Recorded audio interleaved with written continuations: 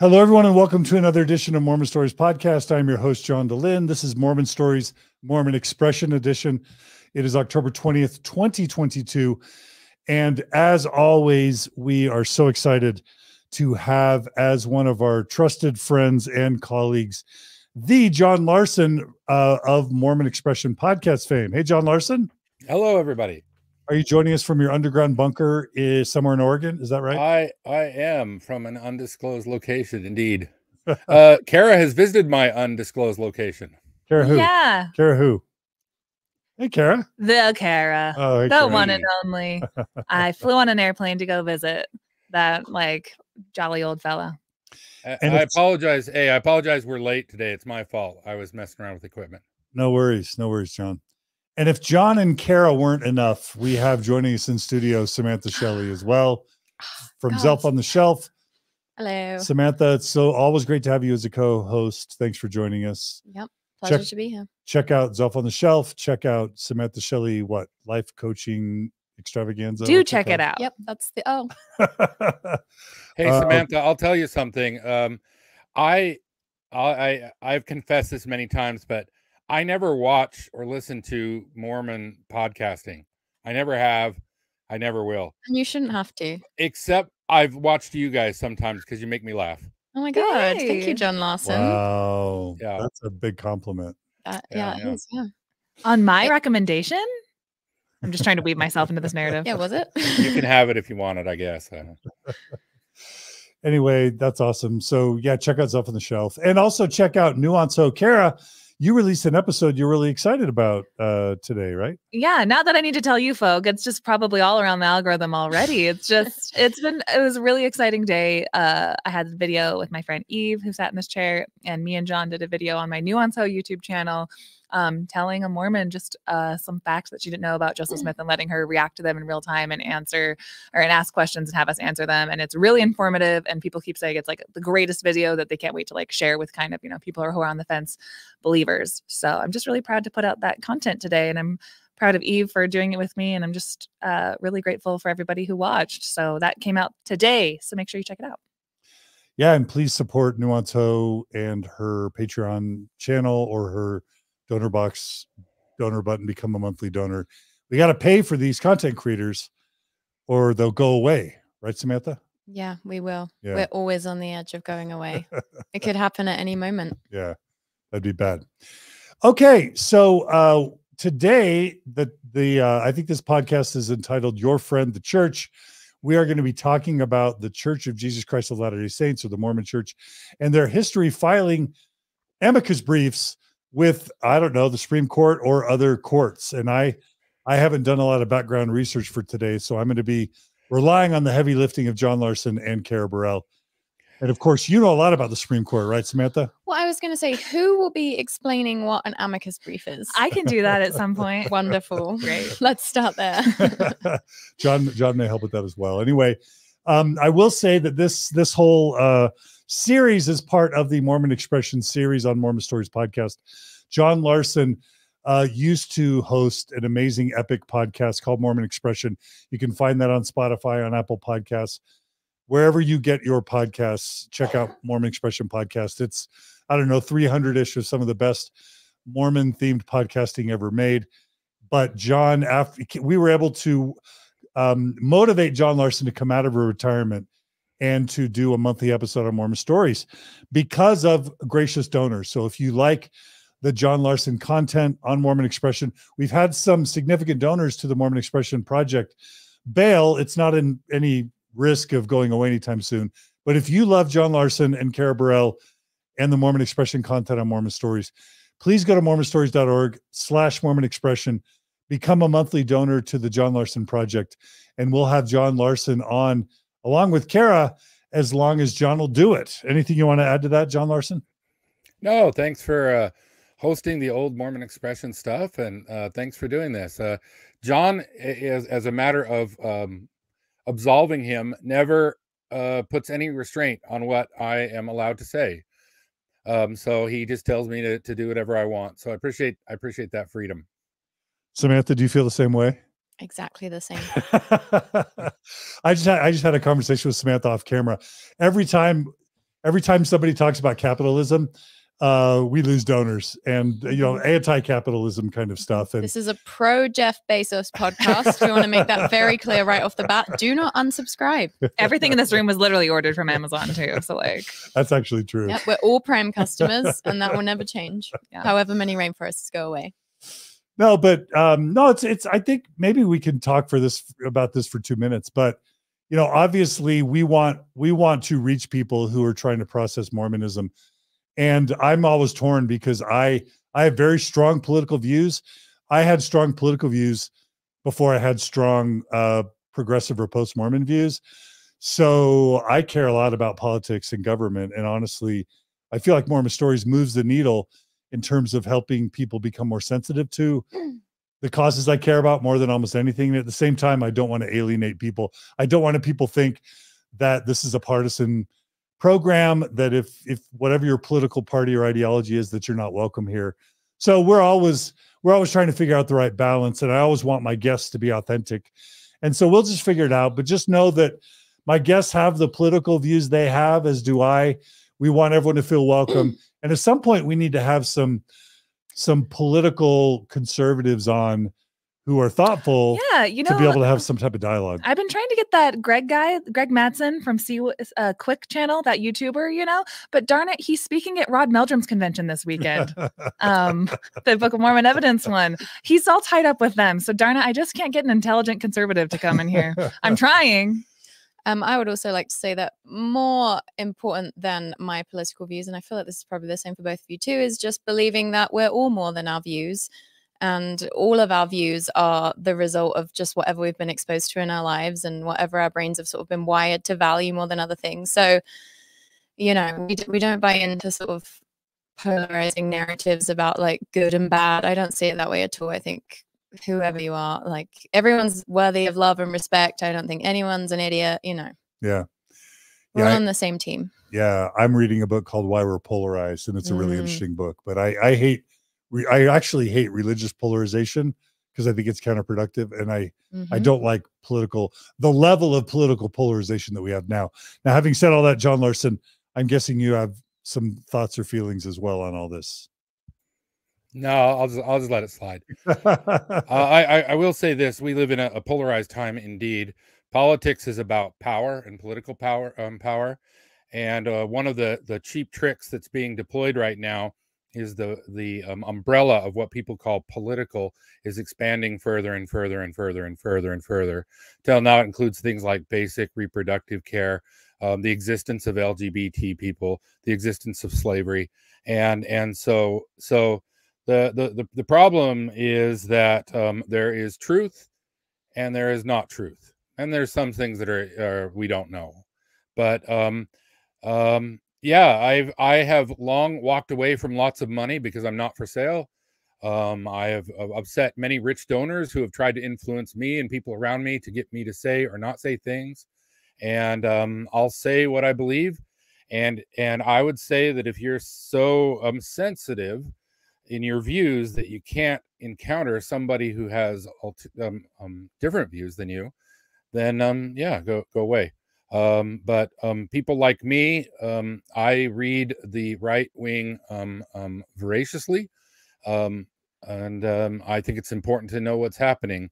We're living in an age of confusion, and so I respect what people are saying, but I can't come into this podcast and be able to speak the truth about Mormonism while meanwhile trying to navigate around whatever pegs you all put down and saying you can talk truth here, but you can't talk truth here. You can say this, but you can't say that.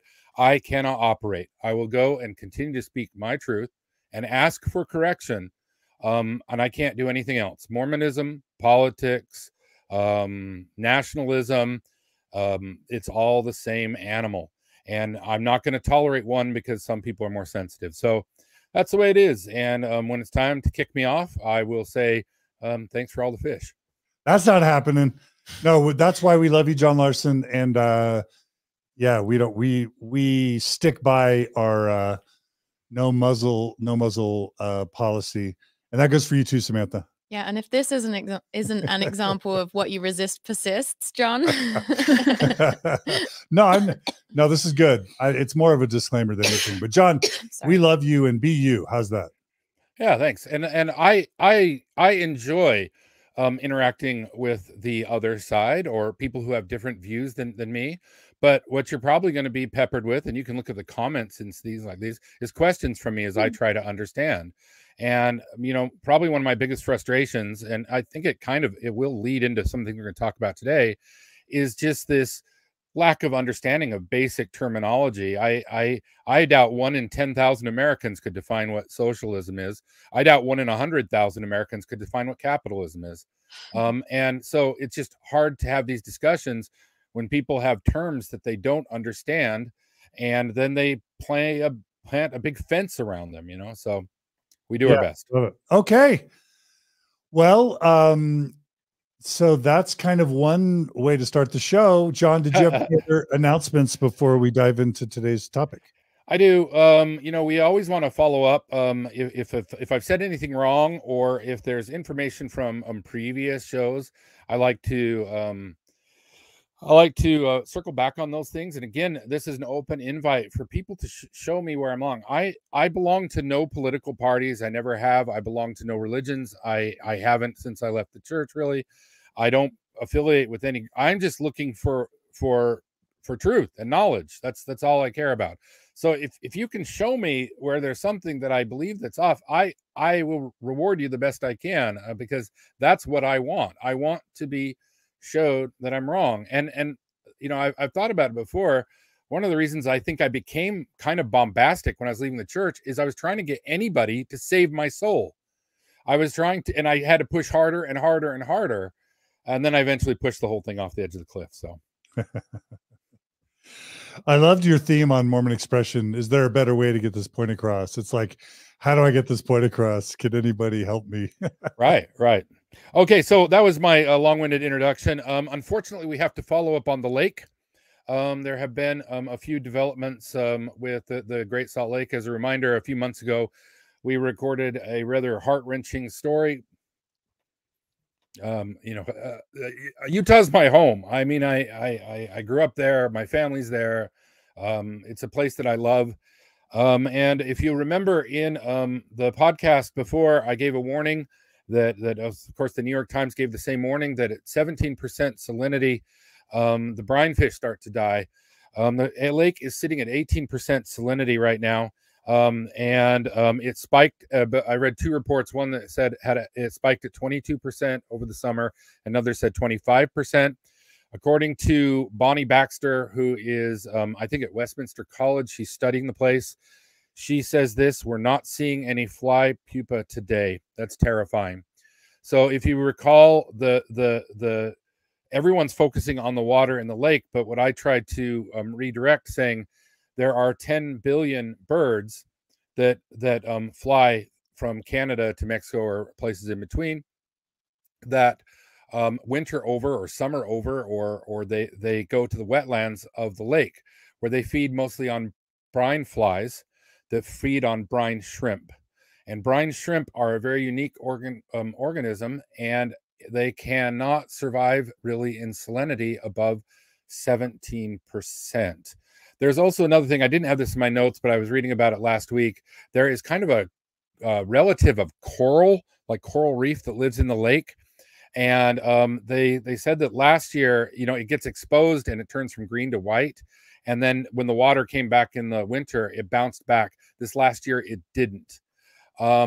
So the lake is in dire straits, and I don't know what to do, but just keep sounding the alarm. I'm sorry. This is one of those things that there's a few bellwethers that have been that the world is starting to focus on in terms of climate change. And the Great Salt Lake is one of them. So there's international news. There's stories on the Great Salt Lake every 2 or 3 days. And Samantha, you were saying that Zelf on the Shelf, in addition to the episode we did on Mormon Stories about the Great Salt Lake, Samantha, you were saying Zelf on the Shelf has something as well. Yeah, so we interviewed a research guy called Mike the Vegan, and we talked about how, I think I double check these statistics, but like 85% of water usage from the Great Salt Lake is for animal agriculture that makes up only around 3% of the economy. So I just thought that was interesting because, I mean, we see that with a lot of environmental disasters that animal agriculture is contributing massively. Yeah, and it's even worse than what you said, because it's not just you know, there is a lot of cattle, especially up in the north, but most of the agriculture in Utah is alfalfa that is grown to feed animals, but the alfalfa goes overseas. So it's not even something that's contributing to the, you know, the food environment of Utah or the country. It's just an economic.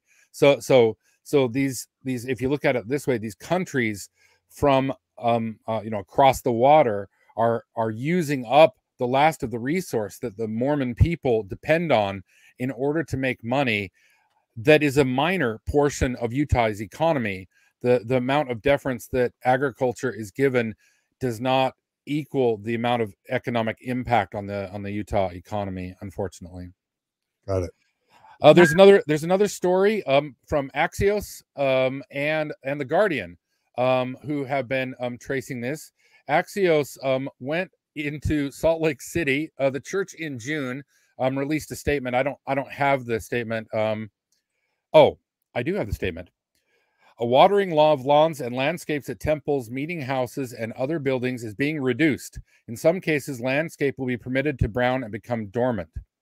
So Axios went to Salt Lake City and went to 120 meeting houses.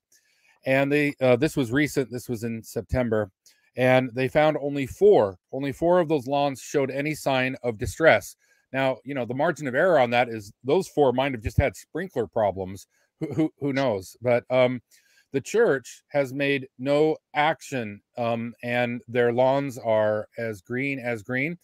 In fact, where I live in Oregon, I drive by an LDS church every day, and the habit out here is that the grass goes brown. Even though we live in a rainforest, the grass goes brown during the summer. And on my whole drive, I drive about 4 miles. Everything is brown except for one place, which is the LDS chapel, which is just green as green as green. So, yeah, the church is not doing anything. And the Guardian, I'd recommend anybody look up this article, and makes a really great case. The article's titled "Lawns Are Godly," and the fact that Mormons believe that the desert shall blossom as a rose. For many Mormons, those green lawns, and of course Utah uses more water per capita than any other state in the United States, is part of the fulfillment of Mormon theology. And as long as the church's lawns are green, the Mormons will follow. Interesting. All right. Yeah. So do what you can. And one way to really impact things is to depend less on meat as a source of your diet, right? Yeah, I think that's the biggest way you can reduce your personal water consumption. Yeah. Because it's just inefficient to have to grow plants to feed to animals and then eat the animals. And you water the animals, right? Yeah, the amount of land, you know. Yeah, land. You know. Yeah. Okay. All right, John, thanks for giving us that update. And we definitely care about the environment and the earth. So in Utah. So thank you for that update. Yeah. I would say my pleasure, but not really. They're starting to talk about actions. I should acknowledge the North Railroad berm.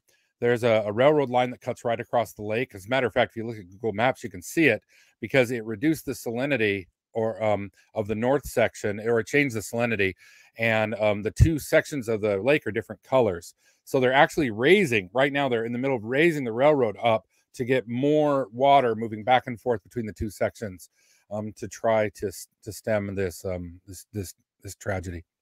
Yeah, so they are responding to Mormon Stories podcast and John Larsen. It's just taken them a while, and I have read that they're thinking about diverting a lot of the agricultural water back into the lake. So there's talk of it. It will happen. It's just how long do we put it off? Yeah, it's inevitable, you know. All right. Okay. Any announcements before we jump in, or no? That was all I had to cover there. All right. Well, let's jump into the main event for today. We're talking about the Mormon Church and amicus briefs. And Carah is saying, what the heck is an amicus brief? Right? I'm not saying that. Well, I'm I mean, American. I have that word tattooed in my arm. So no offense, Samantha. No offense. So yeah, let's right before we jump in, I want to ask a question first of all to everybody listening that I'm going to ask at the end of this this podcast. Same question. I'm going to ask it right now so you can keep it in the back of your mind and think about it. Of everything we're going to talk about for the next 2 hours or so, what does any of this have to do with Jesus?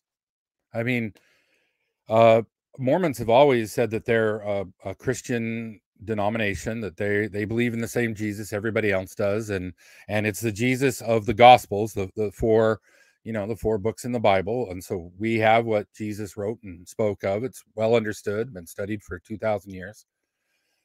What does any of this have to do with Jesus? That's the question I wanted to plant in the back of your head. Okay. All right. I think you're poisoning the well, John Larsen. You're poisoning the well. I'm kidding. Yeah, I guess. All right. So yeah, let's talk about, because I used it, an Amicus Curie brief it's Latin, and it just simply means friend of the courts. So when major rulings come up, the justices or the judges, this happens at different levels. Everything we're going to be covering today are all Supreme Court, U.S. Supreme Court cases, except for one. I have one Nevada State Supreme Court case that I kind of bent the rules for a little bit. And actually, I have another one in there where the church is not the amicus. They are the petitioner. So I did bend my rule for 2 of these. But what these things allow is that, generally speaking, I think if I wrote a friend of the court's brief and submitted it to the Supreme Court, it wouldn't go anywhere. So this is a way to allow for powerful, influential political organizations to weigh in on these cases. And if you read cases, they will oftentimes, if you read the decisions, you can see that the Supreme Court justices do indeed sometimes borrow language wholesale from these amicus briefings. So they are an important part of our political system, or I shouldn't say political system, our governance system, for good or for bad. And they've been around for a long, long time. But they do allow us to understand some things. And we're going to get to that point in a second. So first, as I always like to do, let's delve into Mormon history a little bit to get us grounded and talk about why we are where we're at. Okay. So if we recall, during the Nauvoo period, Joseph Smith set up 2 parallel forms of government. And I'm sure there's been Mormon Stories episodes where you've covered the Council of 50 and whatnot. All right, John? Maybe not as much as I'd like. I do believe there's an old Mormon expression one on the Council of 50. We'll have Maven put that in the show notes for sure. So basically, Joseph Smith had set up the priesthood in a form of what we know it, or what you can read in the Doctrine and Covenants, that there was the president of the church, the first presidency, and then the quorum of the 12 and the quorum of the 70. Although at the time that Joseph Smith was alive, he said that those 3 were equal in power. And then later, of course, Brigham Young kind of put it into the patriarchal hierarchy that we kind of know and love today. So that was the governance of the church. But Joseph Smith also set up another governance body called the Council of 50. And the Council of 50 was in place to actually rule the world. So they would define it that the church governance ruled the church, but Joseph Smith had himself anointed king of the entire world, a process that was repeated by both Brigham Young and John Taylor. Those 3 had secret ceremonies where they were anointed king of the world. And Leonardo, as Carah and I mentioned in our last episode, also Leonardo DiCaprio. John loves a callback.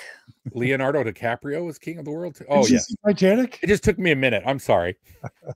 And not the connection with him having women that are under a certain age. That's a different connection to him being the king of the world. So there's some interesting things about the Council of 50. We'll briefly go over. 3 of the members of the Council of 50, the original one set by Joseph Smith, were not members of the church. So it's clear that Joseph Smith was looking to expand his power and his influence beyond the church. But the Council of 50 didn't get a lot of action. We have some of their notes. I don't think we have all of them yet. And they didn't get tons of action before he was assassinated. But then when they went over to Utah, Brigham Young reinstituted the Council of 50, and they were in place for a long time. I think the best book on this, if you're interested, is D. Michael Quinn's Origins of Mormon Church, Origins of Power. And he talks about as they raise this up. So in Joseph Smith theology, the Mormons, the restoration was here to restore the old order, the old priesthood order, and to set up a shadow government that Jesus Christ would take the helm of on his return. So the early saints were literally building the kingdom of God in their mind, and that the government that would be moved to Missouri would become the one world government. And these beliefs still survive today. And you hear those, like the white horse prophecy, the Constitution will hang by a thread and it'll be saved by elders of the church, and all that sort of stuff. It all has to do with the belief that Mormonism is not just a religion, but it's free to operate in the secular world. And they did. They own businesses, and they still do. And there's great books. 1986, The Mormon Corporate Empire is the book that finally got the church to start divesting. Before 86, if you would have gone to like Union Pacific Railroad board meetings, they would have been, most of the board of directors would have been actual sitting apostles and things like that. So it's in recent history. In a lot of our lifetime, the church was heavily involved in business. But I want to point out that's part of the doctrine that in Mormonism, historical Mormonism, there's no differentiation between church and state. And Brigham Young, of course, was governor of the state and president of the church, and that caused all sorts of problems when he died. For a long time, up until Reed Smoot, the senators were always apostles, and I mean that continued. Ezra Taft Benson was Secretary of Agriculture while being a member of the Quorum of the 12. So up until not that many decades ago, there was no distinction between political government and church. Which, again, to go to where we started this thing, I don't know how the hell I'm supposed to talk about the church without talking about politics, when the Mormon church is an extremely active political entity, and I would say more so a political entity than a religion, but I divert. All right. Are you guys with me so far? 100%. Carah's in. Samantha? Okay, so the church has long had a law firm, and for a long time it was Kirton McConkie and Pullman, and then there was some controversy with Pullman, and he was removed. Kirton McConkie sits on the north side of City Creek, just south of the temple, and there is literally a tunnel between that law firm and the church office building and the temple. So it's one of the only organizations that I know of that connects literally its most holy place with its legal entity, with its law firm. Kirton and McConkie take clients outside the church, but they are the principal and only a law firm that the church deploys. So, and they are, it's that McConkie's. They are the old blue blood Mormon families. So it's and there's all sorts of stories about that law firm.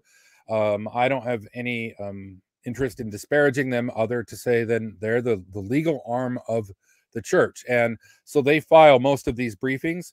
Many of the briefings are filed under Kirton McConkie representing the church. There are a few that are filed, especially older ones, that are filed just under Kirton McConkie.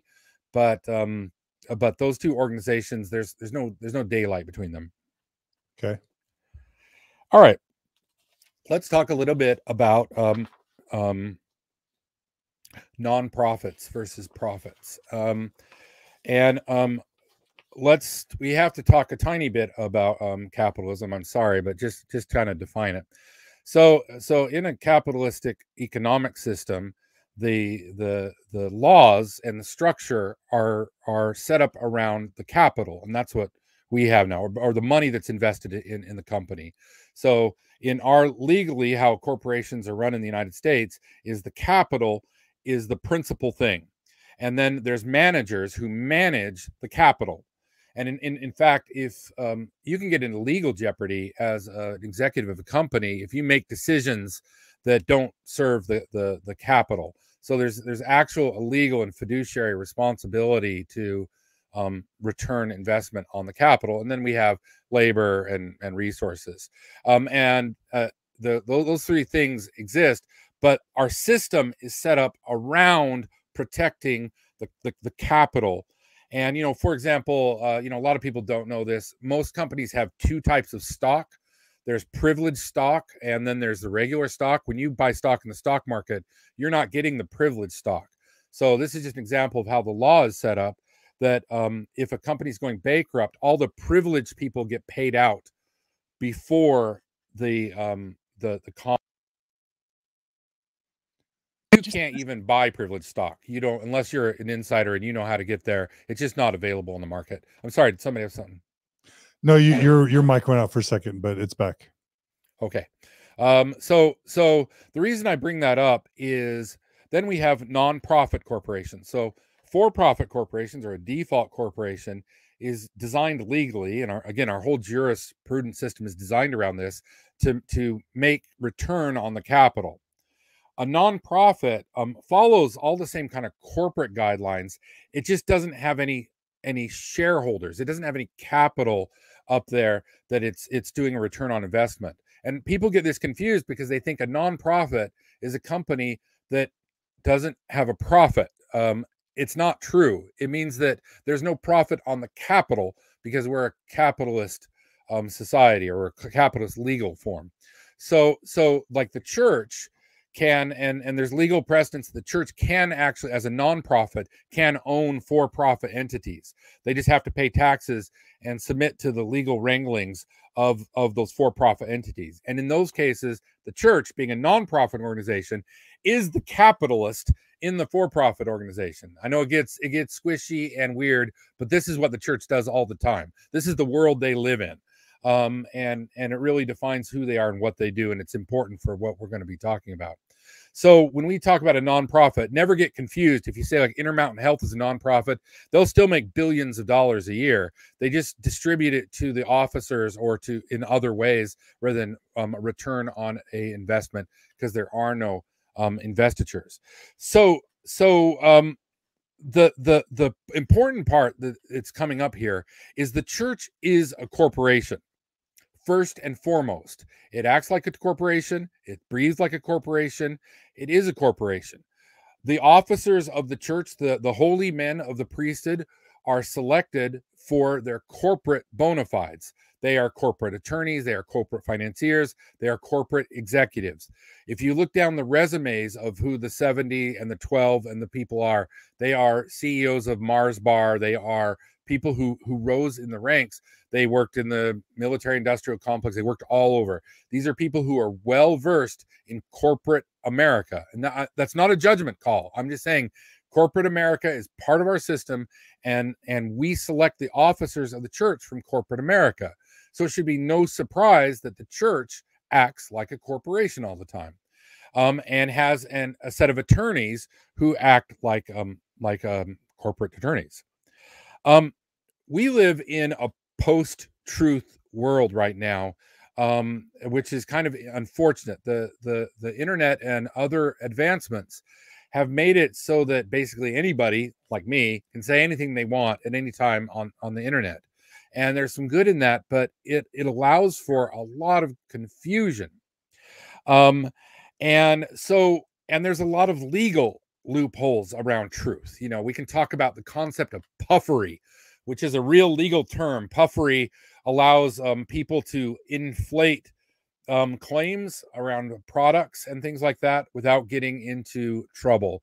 And there's a lot of wiggle lines, and people are always pushing them and that sort of stuff. So why do I bring this up?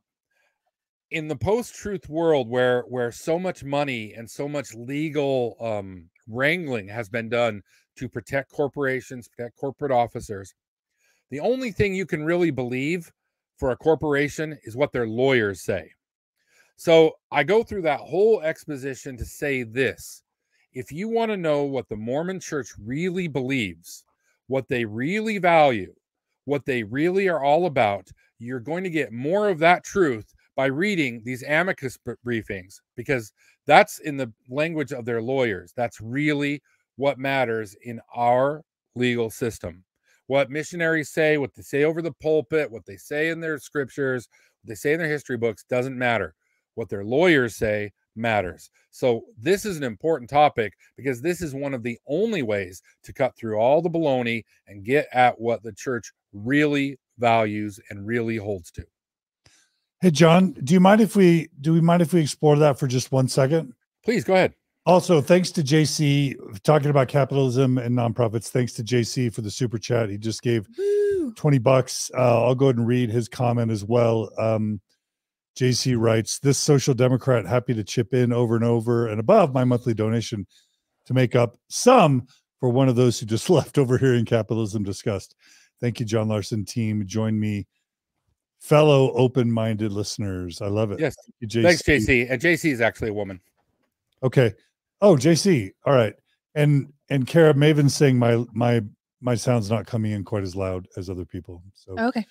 Okay. So John, let me push back on that a little bit, because I'm sure if you were to ask even Dallin H. Oaks, but the first presidency of the Quorum of the 12, you know, is it true that if you want to know what the Mormon Church really thinks and feels and cares about, ask the lawyers? Number one, I'm sure they would all say that's wrong, because that sounds horrible. Even Oaks would say that's wrong, even though he's the chief lawyer. But I probably would guess that in their own hearts, they wouldn't register it that way. They would say, no. What's most important is Jesus and our gospel and our doctrine and the people, and the legal stuff is just what we need to do to exist in a temporal world. So what would you say if the leaders were to take umbrage with that reductionist characterization that all they really care about is legal stuff? Well, of course they would say that. I would say you have to ask their lawyers. What do their lawyers say?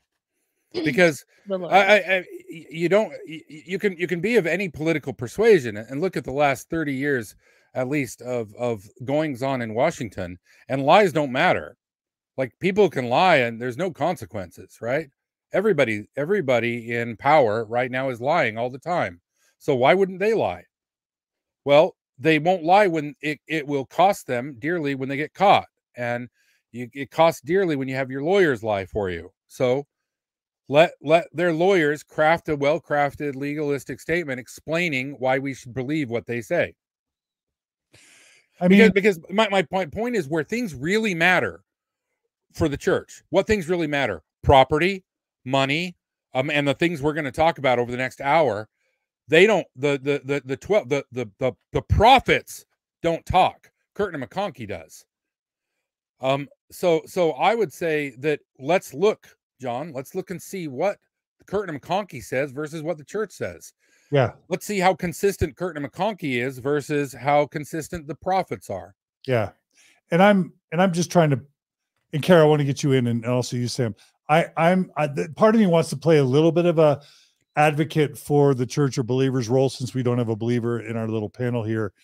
I will say that if I just do my own thinking and analysis, there are at least two things that come to mind that have always really blown me away about the modern Church of Jesus Christ of Latter-day Saints. One is Dallin H. Oaks' statement that we neither seek nor give apologies. Like, it's hard to contemplate a more unchristlike comment than that when we know that Jesus is all about repentance and forgiveness and all that. But that comes from the law. That is basically, any lawyer will tell you, apologies equal guilt, and they lead to culpability and legal settlements. So never admit guilt. So that statement that Oaks makes is informed by law. The only other thing that just blows my mind is the way the church has always handled abuse, how it always seems to protect the abusers at the expense of the abused, how it silences and quiets victims of abuse. and just doesn't protect victims. And that has to be legally driven. It has to be all about protecting the assets, protecting the good name of the church. And it's got to be lawyers behind that part of the church's inexplicable history of defending perpetrators. Carah, let's get you in. I just want to add to what's been said already that, you know, when I was Mormon, I looked at these men as my spiritual leaders. These are the people who hold the keys that unlock my salvation. I need to watch General Conference. I need to obey the prophets. And I just have this echo of the Colby and Cammie Reddish interview all the time of what happened in their case with, you know, a bishop that was a predator. And when they kept asking, okay, well, how come this wasn't, you know, made more aware? Anytime you ask questions and you go to a spiritual leader in the Mormon church, they're going to defer to their lawyers. And I remember Colby and Cammie saying in that interview that, like, their bishop, their stake president, they all ended up with their hands in the air saying the church lawyers decided this for us. And so when you assume that you become part of this church because there's a spiritual mantle on these people's shoulders, it's always just somebody kicking the can down to a lawyer. And especially when you bring Oakes into the situation, that he graduates from law school in 1957 and then he goes and becomes a teacher at the University of Chicago and then becomes the president of BYU and then is in the Utah Supreme Court up until 1984, when he joins straight from being a judge straight into being an apostle, a special witness for Jesus Christ. And the very first thing that he does is he writes a legal defense for the church when they need it, a legal defense called Principles to Govern Possible Public Statement on Legislating Affecting Rights of Homosexuals. So he goes straight from the legality center of his brain into the exact same part, but he's using it for religious reasons and trying to give the church, you know, a better foothold on how to take away gay rights from people all the way up until this very day.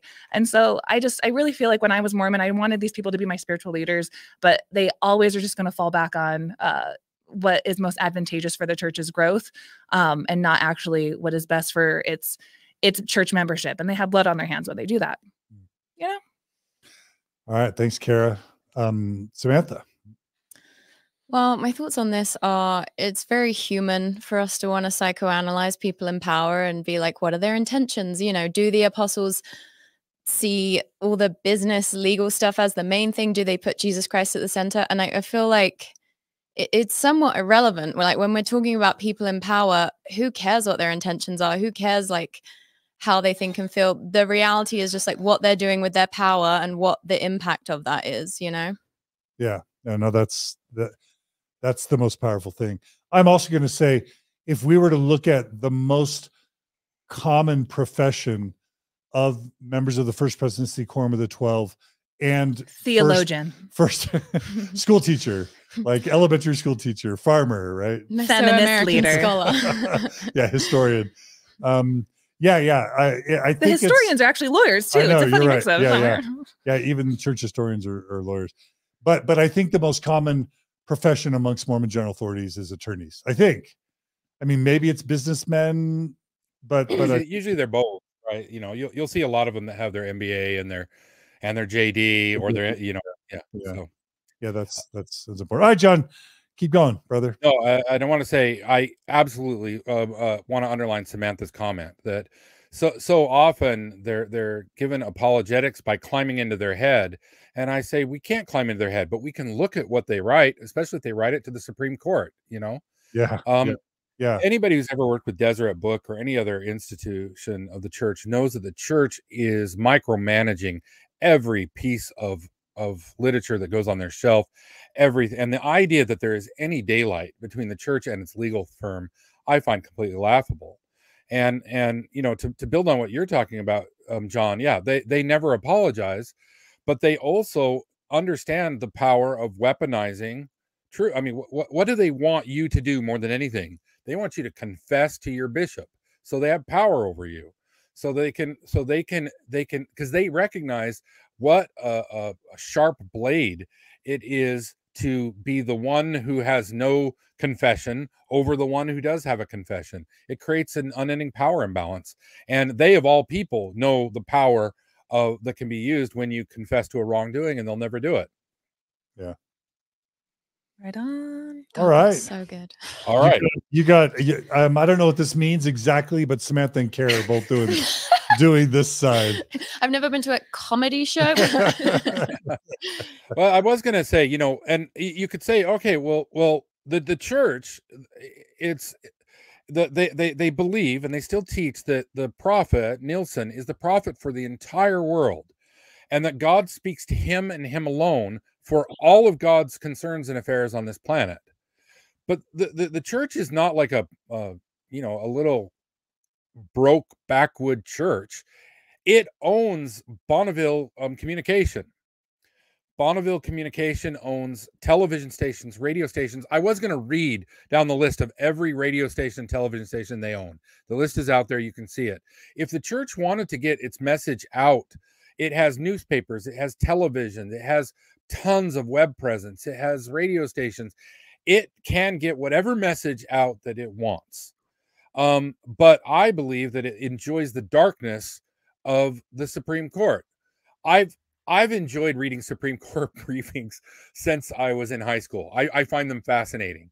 But most people don't share my twisted view on the world. So it's just going to fly completely over the heads of almost everybody, except wonky people who like this stuff. So I think the church knows, and they feel like they can just get away with anything in these briefings. And that's why I think it's so important. I love it. All right. Are we ready to jump into the cases? Yeah, quickly. Huge thanks to Sean for the super chat. Sean writes, wow, I'm blown away. So grateful for your hard work, bringing the truth to light. I'm just now truly seeing the church as a capitalist corporation. It looks like anti-capitalism is bringing in the revenue. So I want to be clear, you know, because we live in an age of post-truth.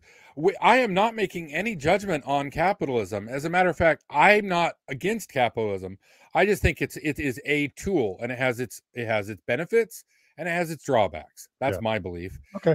The idea that I'm some kind of like communist sympathizer is just something that people say because they just don't want to engage these ideas. So the fact that the church functions as a capitalistic organization or functions in a capitalistic system is just, it just is. It's neither good nor bad.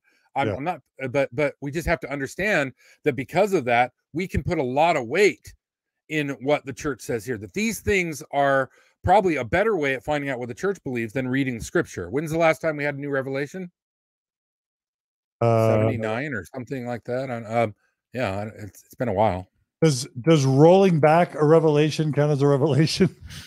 Well, I you know, that's been they've made the definition so squishy that nobody actually knows. No one can say. And isn't that the central irony? You want a reason to leave the church. The whole premise of the church is that we have modern revelation today to lead us in these latter days. But the way the church is structured is such a way that you know nothing. You can't even tell what the church believes. You know, what's a restoration, what's not, what's a doctrine, what's not, what does the church actually teach? No one really knows anymore. Yeah. And I was just going to say, I was trying to think of the most recent revelation, and part of me wanted to say the proclamation of the family. Number one, that hasn't been canonized yet, but number two, that started out as like a legal brief, as I understand it. Maybe you're going to it is actually cited in Supreme Court cases, believe it or not. Which proves our point even more. I was uploading a TikTok in the car driving over here about that today because I was so fired up reading. I was nerding out on amicus briefs today, John Larsen. So excellent. And by the way, this is a great, somebody out there needs to, this was a really hard one to prepare for because there's so many tendrils and threads off of this. Someone does need to write a book where they actually go through the wranglings, because this is one of the few places where we actually get to shine a light on the political undergirding.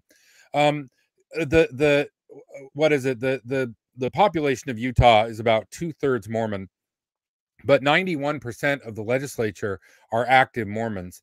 And because the prevailing party in Utah has a super majority, they meet in secret. They meet in secret, even though there's laws that would require political things to happen out in the open.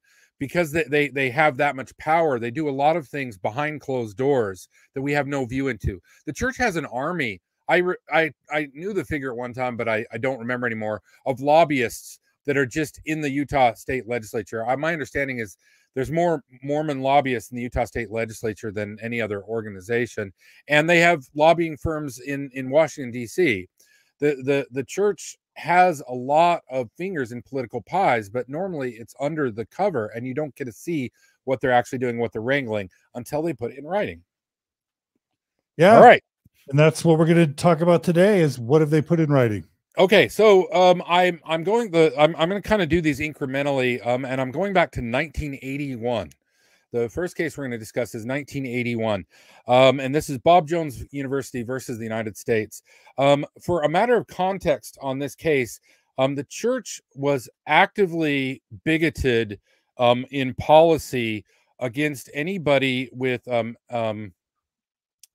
any African American or African blood. Those terms, I'm using their terms, until 1978. And apologists since have always tried to reframe that as a priesthood issue. But let's be clear, Black men and women were not allowed to pray in churches.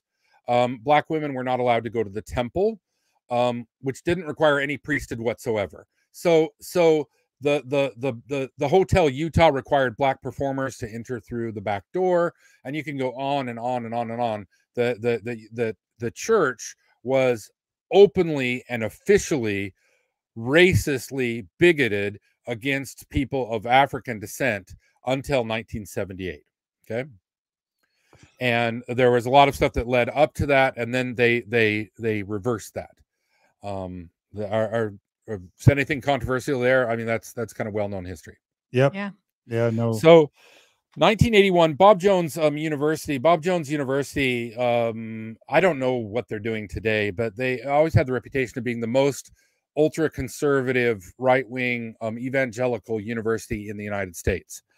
Because of it's the way Bob Jones, and I'm going to be bouncing back and forth out of language coming from these briefs, their interpretation of the Bible regarding interracial dating excluded anybody who is Black to attend Bob Jones until 1971.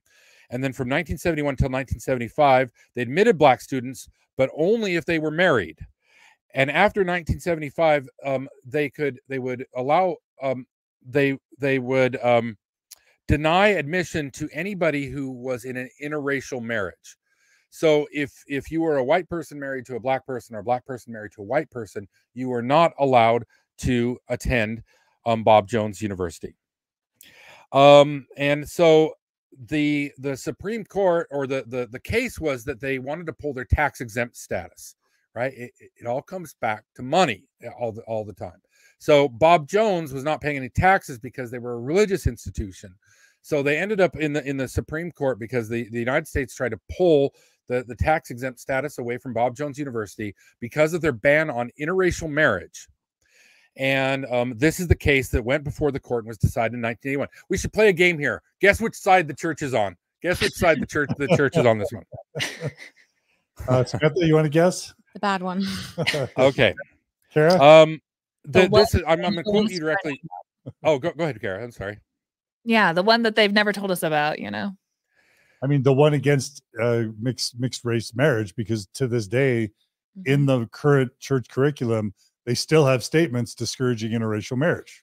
And it's an eternal sin, and it always will be. Yeah. And Bednar, president of BYU Idaho in 2003.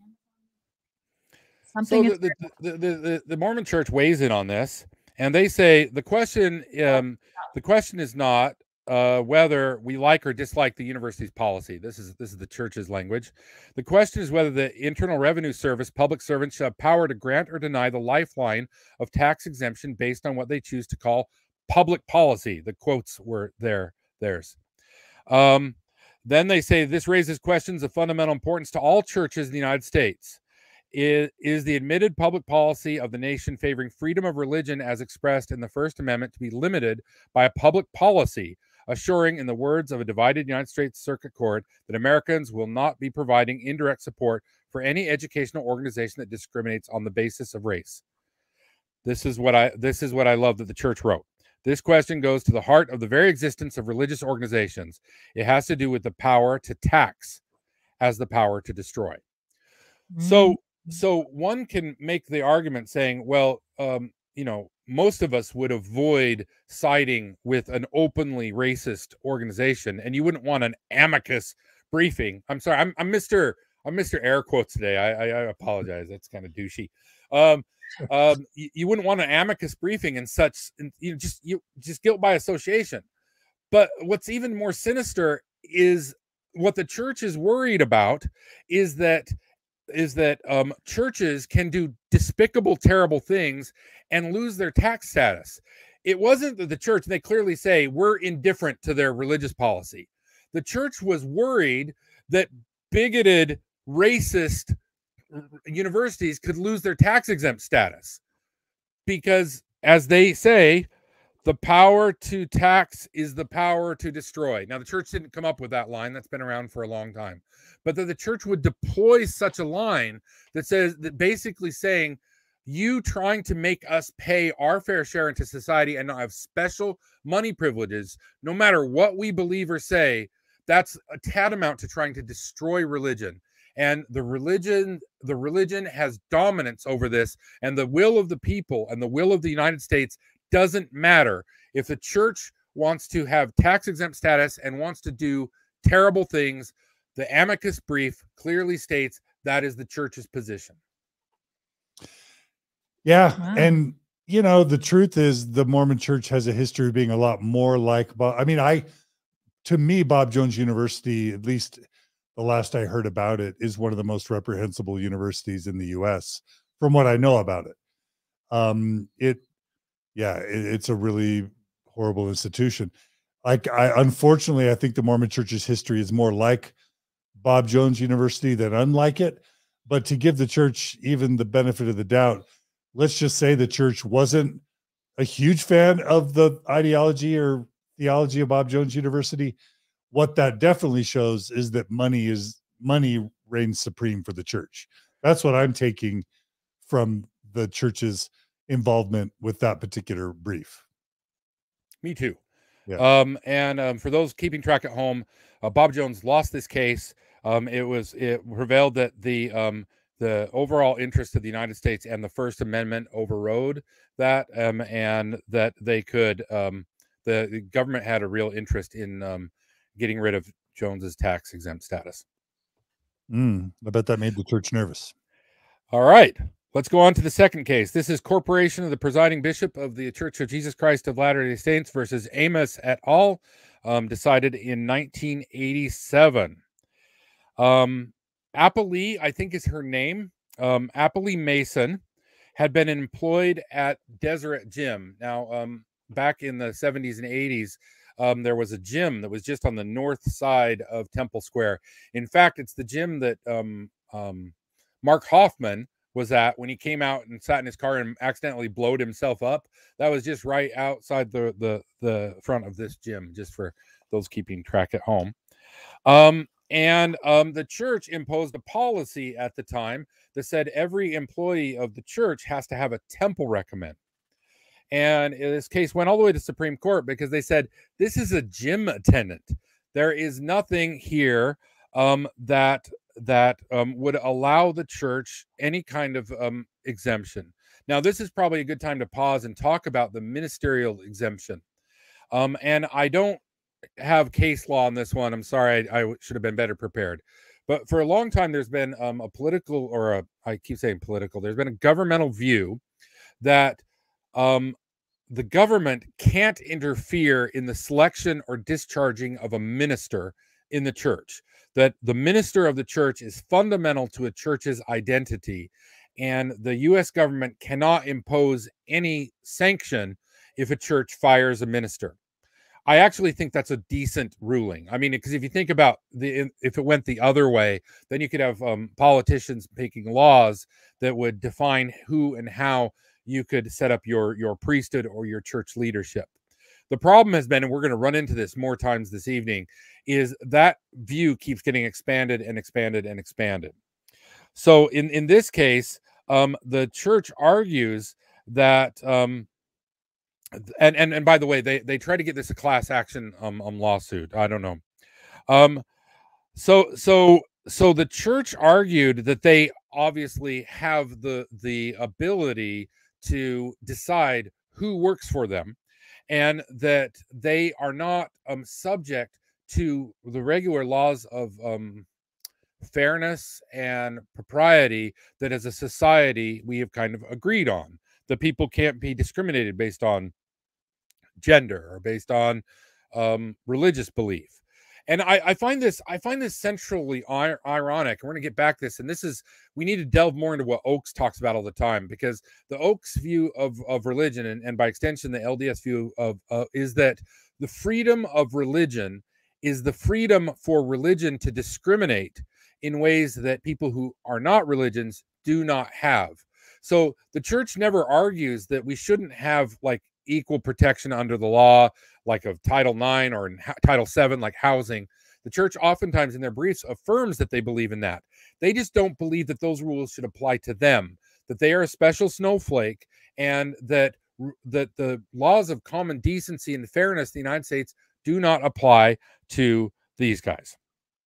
Okay, does that make sense? Are you guys following along? I don't worry I get too wonky sometimes. No, You're Samantha? the right amount of wonk. I was just texting John saying, make sure you turn that bit into a TikTok. Oh, okay. All right, Carrie, you got anything to add? I completely just spaced what we were talking about, but I was listening intently, and I'm not on a phone. So the church did win this case, and they were able to discriminate, which they do to today. So I mean, this is this example of BYU professors now being more and more required to have active current temple recommends.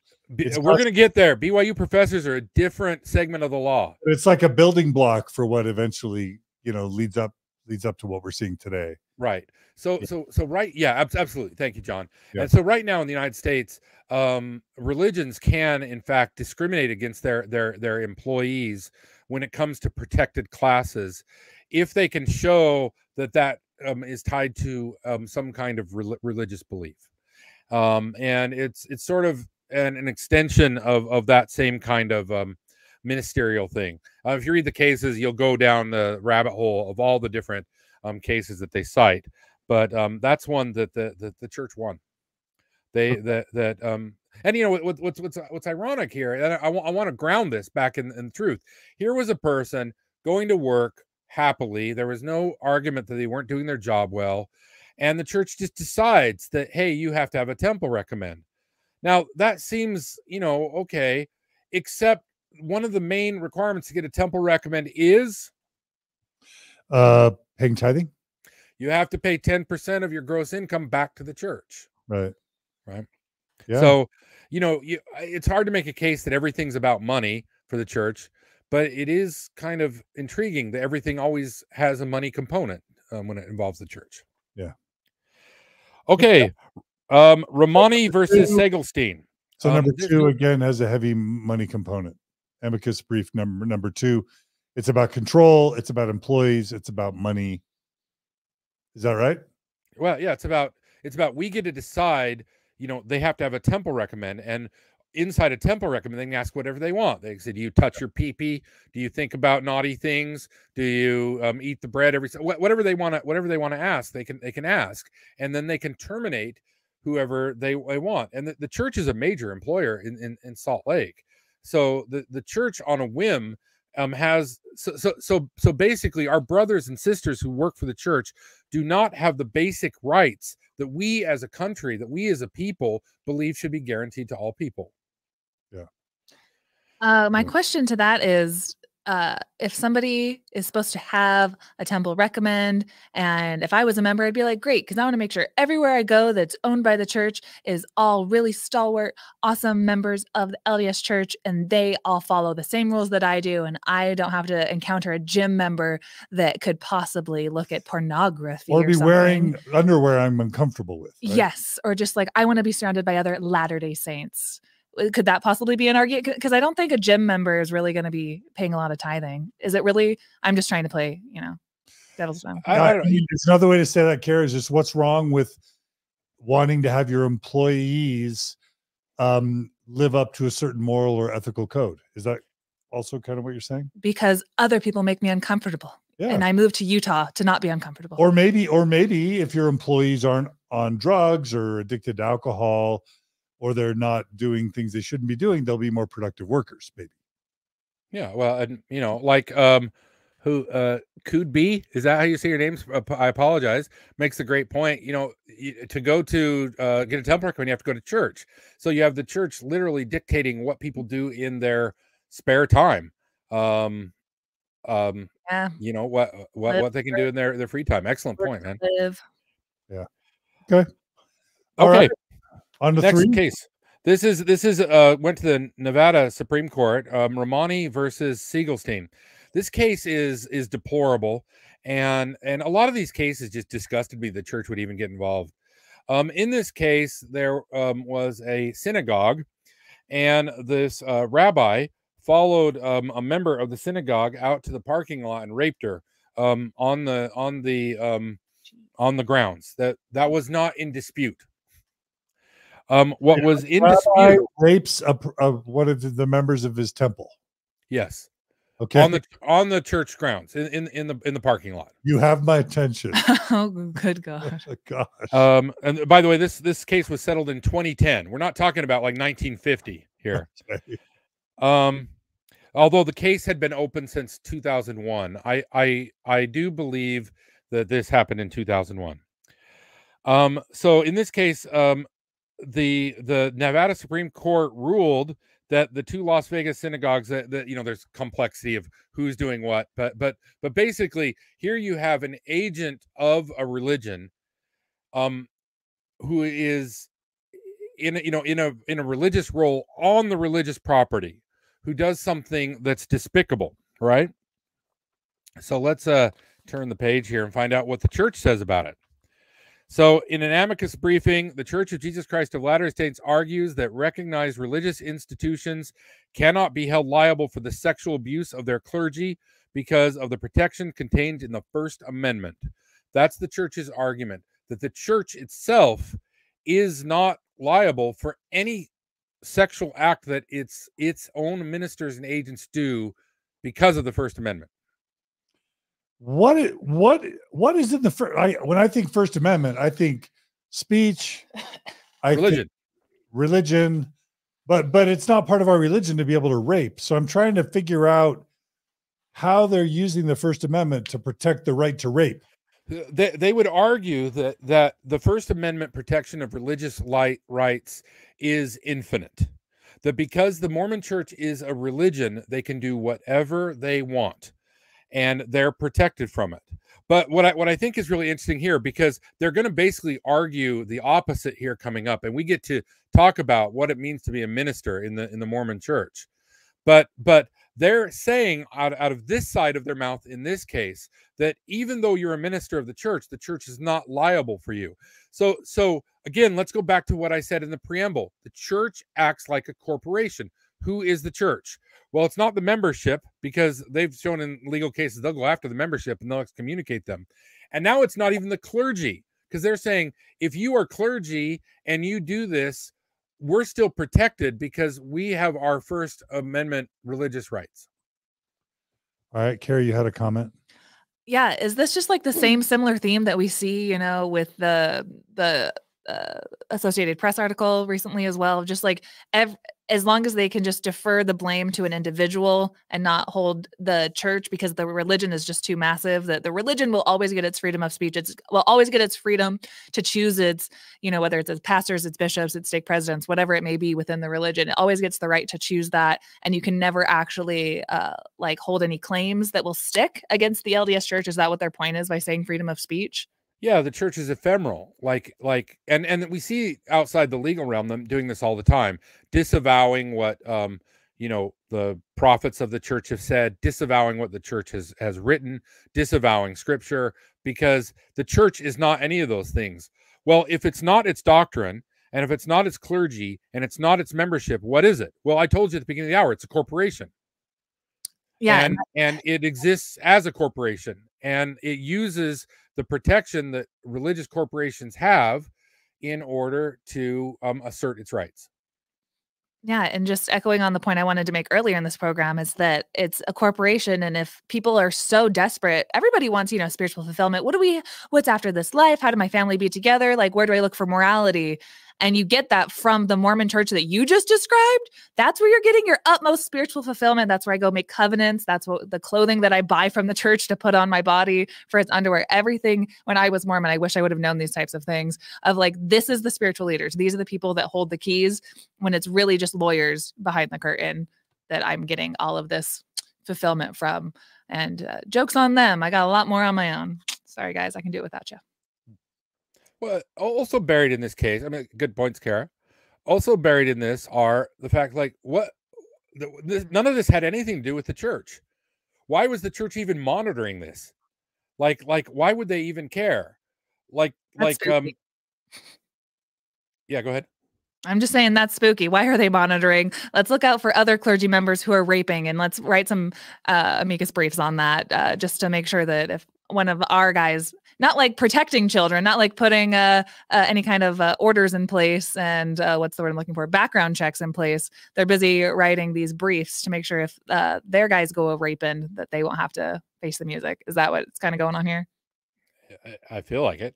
I mean, I want to get Sam in here, but it has to be that they're thinking, wow, we've had a lot of bishops abusing members.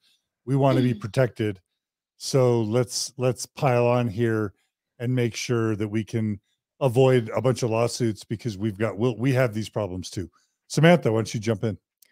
Well, if I climb into my believing Mormon brain on this one, I think, well, why should the church be liable for, a Mormon bishop doing something that is decidedly against Mormonism's code of conduct? Like, why should, and obviously it feels much more sinister having the context of the way that the church protects abusers, but thinking of it through a believing lens, why should the church be held accountable for bad apples that aren't doing something that's in line with Mormonism? Like, or am I understanding the case right? Is it deeper than that?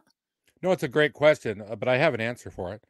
The code of conduct and behaviors that are issued to the bishops are done in secret, and the church specifically forbids members from having it and releasing it, or they did in the past. I never know what the church is doing today. So the church handbook of instruction that tells bishops what to do was specifically instructed to keep out of the hands of the membership. That's argument number one. Argument number two, the church has no channel for reporting bad conduct. So because of the way the church has structured its organization, the membership has no mechanism whatsoever to differentiate between when a bishop is acting as the agent of the church and a bishop who's acting on his own behalf. So because of that, because that data is secret and specifically withheld, I would think that shows a nefarious intent. Yeah. Now, how the case was decided, the Supreme Court unanimous decision written by Chief Justice Michael Douglas said the synagogue and rabbis cannot be held liable for Segelstein's intentional conduct, as it was outside the scope of Segelstein's duties. And again, just what I said, in the Mormon church, we don't know what the duties of a bishop are. They don't say. I'll just say really quickly that, one of the things I was taught as a 8-year-old Mormon boy is that the church, one of the articles of faith is we believe in obeying, honoring, and sustaining the law. Sustaining the law, that means like supporting it and upholding it. What this amicus brief tells me is that the church wants to do everything it can to be above the law, to not be tied down by the law, and to do everything it can to escape any legal culpability. Yeah, I absolutely. I think, and we're going to go through more cases. I think if you're going to sum them up, it's that the U.S. law, and it's more than just law. Like the idea of equal protection under the law is not just legal wrangling. It is one of the core values of the United States, the place that I love, and I think that is an important advancement in human history. Equal protection under the law. And what the church again and again and again argues is that they can break the laws of the land because they are an entity unto themselves and the will of the people has no bearing on them. Yeah. Yeah, and the sentence that comes to mind right now is just this idea that the church thinks in the way that they strategize this whole thing is that they can do things without any kind of ramifications and with impunity. And, you're in a system that has, women, children, men, all who feel like they have to be there. Like there's no system in which like you're just allowed to just take your kids out of the church and still be a believing member and just not attend. You're not a believing member. You're not living up to your covenants. So the church, you're forced to put your kids in situations and your family in situations where the very church that they feel forced to go to can act with impunity, but your children don't have a choice. Your children and your wife and your family, or your whole family breaks up and everything goes to shit. Your whole family is blown to pieces if you don't act in accordance with what they want. But when it comes to like them actually paying the piper and, people actually going to jail and people needing to pay these giant lawsuits, like we've seen, the church will do everything in their power to not actually pay the piper. But it's all of that pain and that trauma is just passed down to the members themselves. That's my point. Yeah. I'm going to share a comment from B. Dan. He writes, "This is why the penitent privilege thing is a linchpin. It makes the covering up key to the traditional religious practice." So thanks, Dan. I think that really is important. The priest penitent privilege is again another instance where the church wants to avoid any culpability. And I think that was demonstrated in the episodes we did with Tim Kosnoff and the AP article by Mike Resendez. I also just want to say, isn't it weird that it's the United States of America that's protecting religions and religious freedom, and yet churches don't have to pay in to support that infrastructure? Why is it if the country does such a great job protecting these religious institutions that they shouldn't want to chip in to help sustain financially the country that helps them thrive? I mean, we're definitely one of the most churchy developed countries in the world. Why should we be giving religions a tax exemption when we're growing them and building them and helping them be successful? Anyway, that's a side note, tangent, but I think it's excellent questions, Brother Dylan. Yeah. Okay, and we're going to skip ahead a few years to the infamous Obergefell versus Hodges. Obergefell, I've heard of that one. Probably the most 2015, one of the most consequential cases for the church. To refresh your memories a little bit. At this time, Obama was in office and had passed the DOMA Act, the Defense of Marriage, whatever, and the church got involved in California politics in Prop 8. And during Prop 8, leading up to this, the church overextended its hand several times, got caught in more than one lie, got caught bussing people around and doing things. The church was full on.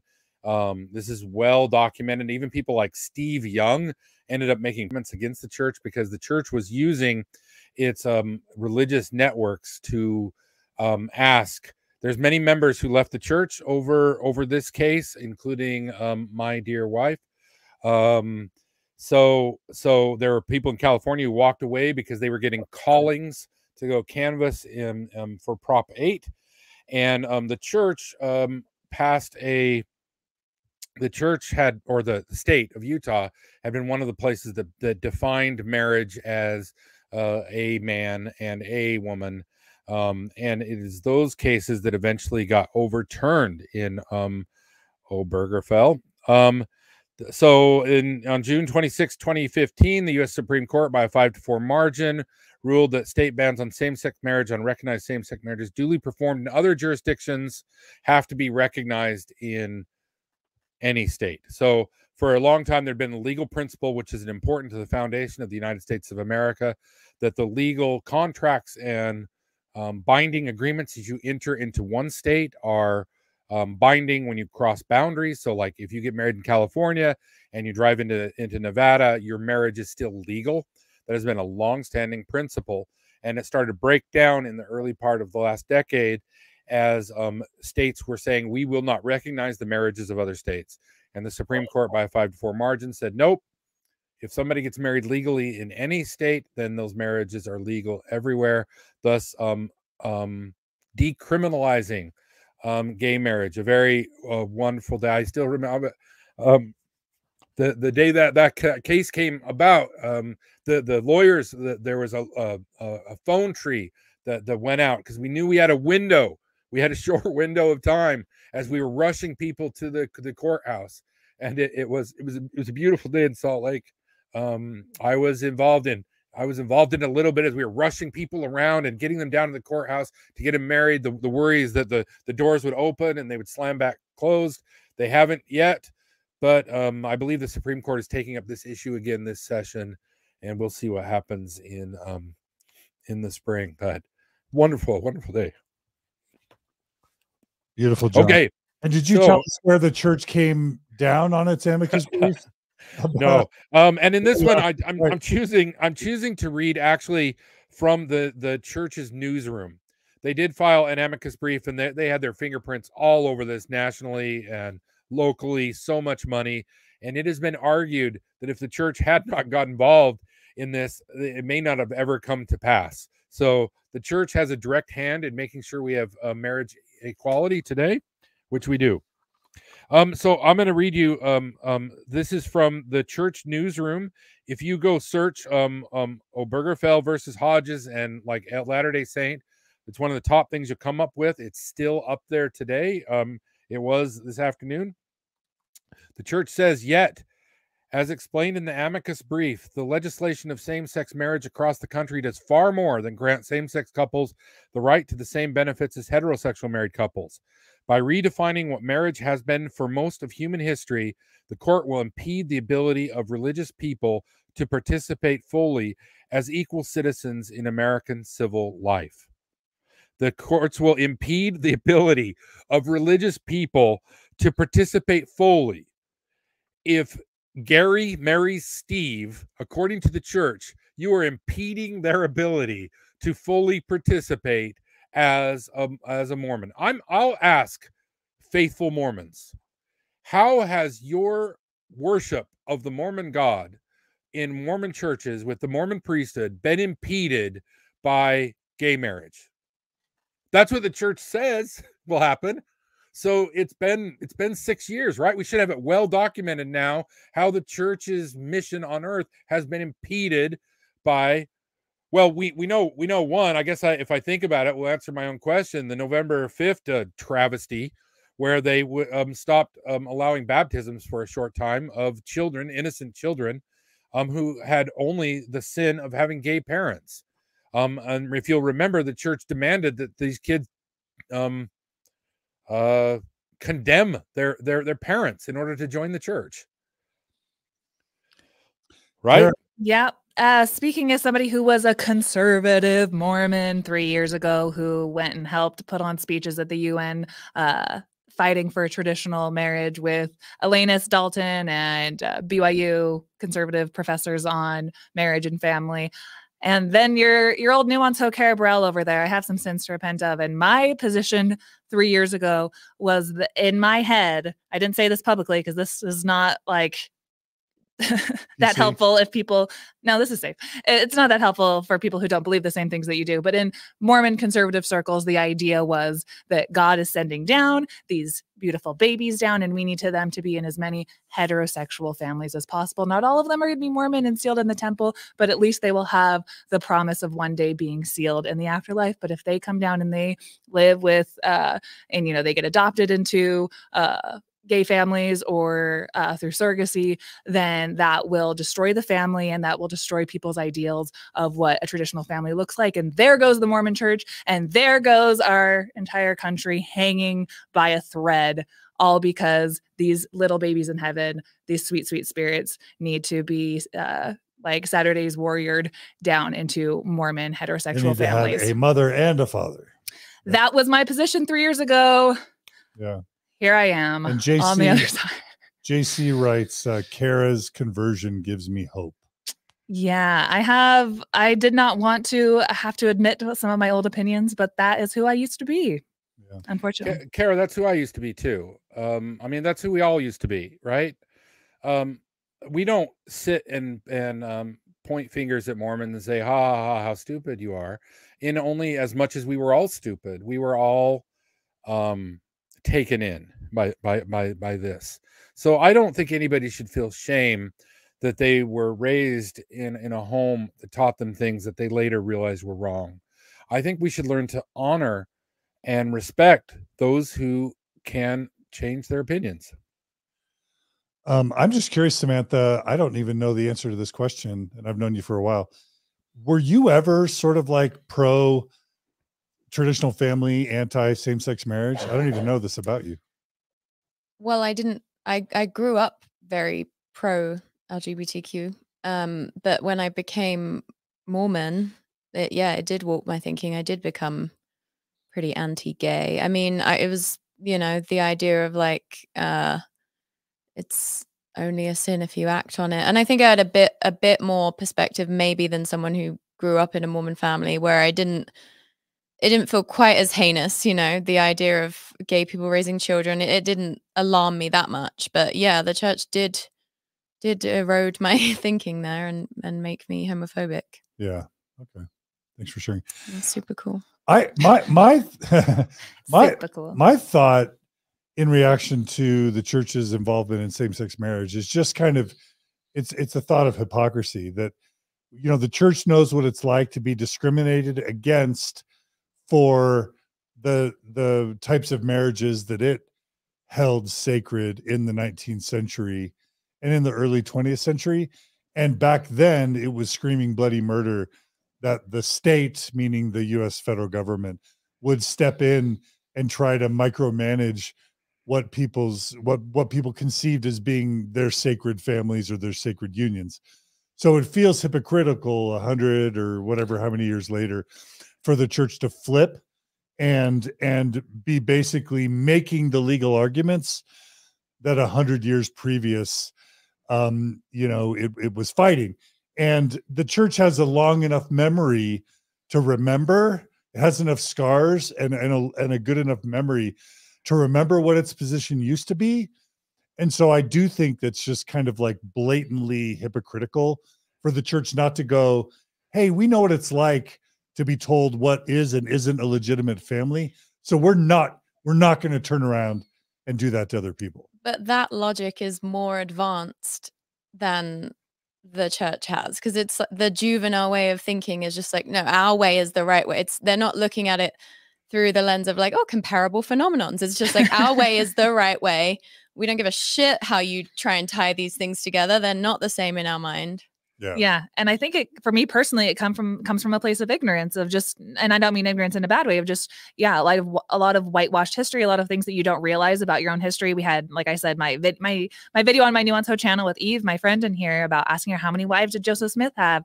And this idea, like the proclamation to the family is trotted out in these amicus briefs, and the church has to have this certain language showing that they have a vested interest in the outcome of these cases. And they need to prove that by showing like, see, we've always believed in traditional marriage. See, it says right here in the proclamation from our God, you're not allowed to like not let us file this amicus brief on this. I'm saying amicus and amicus interchangeably because they are. Just wanted to make sure that everyone knows that I'm hyper aware of those things. Anyway, the church is allowed to like, prop these things up that we've always believed these things. They need to have really firm language. Like we're reaffirming our values when gay marriage wasn't even talked about before like the 1970s. And they just kind of want to have what John always likes to say, the droids you're looking for are not found here. That, but with different words. Just the church needs to have this whitewashed version of history that I didn't know about. If I would have known that Joseph Smith, we have no right to be talking about traditional marriage and fidelity within marriage when Joseph Smith had 22 women that he was sealed to before, Emma that he was banging. Like those things would have been important to understand, that the overall context of what my church believes in now and supports now is completely removed from the history and what it's been up to. Elder Oaks himself is saying that the marriage is about procreation, and he's allowed to marry a second wife along with Russell M. Nelson. They're not doing any procreating. And so it's this hypocritical nature, but it's also just as a member, you're just following. These are my spiritual leaders. These are the people who know what's best for me, without taking in any of the other context about why they're actually doing these things in the history. Uneducated I was. Yeah. You guys all have great points, but you're being way, way, way too generous. John, you saying the church is hypocritical, and Sam, you saying the church is juvenile. Too generous. They're fucking liars. Let's read again that paragraph, shall we? Or at least the last sentence. By redefining what marriage has been for most of human history, the court will impede the ability of religious people to participate fully as equal citizens in American civil life. Let's pull that apart, shall we? In China, there is the practice of polygamy. There has been polygamy practiced in China for thousands of years. In India, there is the practice of polygamy. They've been practicing polygamy for thousands of years. In Africa, there is the practice of polygamy. They've been practicing polygamy for thousands of years. What were the marital practices of the Mayans, of the Aztec, of the Phoenicians, of the Babylonians? I don't think the Mormon lawyers actually know. They are stating a bald-faced lie. And the only way to make their statement make any sense is if you insert the word white to it. By redefining what white marriage has been for most of white history, then it makes sense. They are racist and they're dismissive of people they don't care about, which, I mean, the Indian civilization is the oldest, or one of the oldest civilizations, dating back thousands of years of brilliant philosophical, scientific, governmental, human progress. And the church routinely ignores that billion-plus people who live that religion today and its rich and fascinating history. They will get in front of you and say with a straight face, our definition of marriage, even though we know, as you guys brought up, that it hasn't been their definition of marriage ever, because like Carah pointed out in 2000, either 3 or 5, Oakes declared very clearly that both of his wives, the one who had passed away and the one he's married to, were his eternal companions. It is unambiguous that the church believes in polygamy today and that most of the world has engaged in alternative marital arrangements to what these guys are saying are traditional. These are white supremacist dog whistles. And to believe that the way that the Protestant Americans behaved, even ignoring the Mormons of the past, is just either plain ignorance, but the church is not a dummy. It is an outright lie. It is not traditional to say that a man and a woman are married.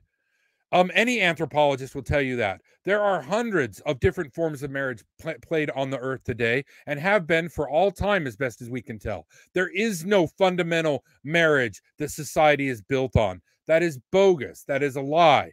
The church was able to have huge economic growth underneath polygamy. And whatever they're saying, it is just baloney. But there's more baloney. Go ahead, John. So really quick, John, like if I had to think about the defining issue in Mormonism for the past 30 years, and Carah, this is a nod back to when Oakes kind of took his position as an apostle. It's almost like the church said, uh-oh, we're getting in trouble in Hawaii with this gay marriage stuff. And uh-oh, Boston and maybe Vermont's getting a little bit too cozy, and Canada's starting to look like they're going to, the gay menace is growing. Let's get an expert in legal stuff into the Quorum of the 12, and let's have his chief responsibility of his life as an apostle be fighting the gay menace. Enter Dallin H. Oakes. He writes the memo that you referenced. Principles Carah. to govern possible public statement on legislation affecting rights of homosexuals. And it is just him talking as a lawyer and also as an apostle to tell the other top leaders of the church that when we need to talk about gay marriage, these are the angles, these are the strategies that we need to go with. It's pathetic. And you can read it online. I'll post it later. And it's a photocopy of like typed out text. So you can actually see that a typewriter typed it out, and you can hear Dallin H. Oakes' voice, the homosexual in the Mormon, really strong impression. Is that good? Yeah. Is that pretty good? Thank you. No, but if I had to think about like, where is the, John, your whole premise of this episode is amicus briefs show us what the church cares about.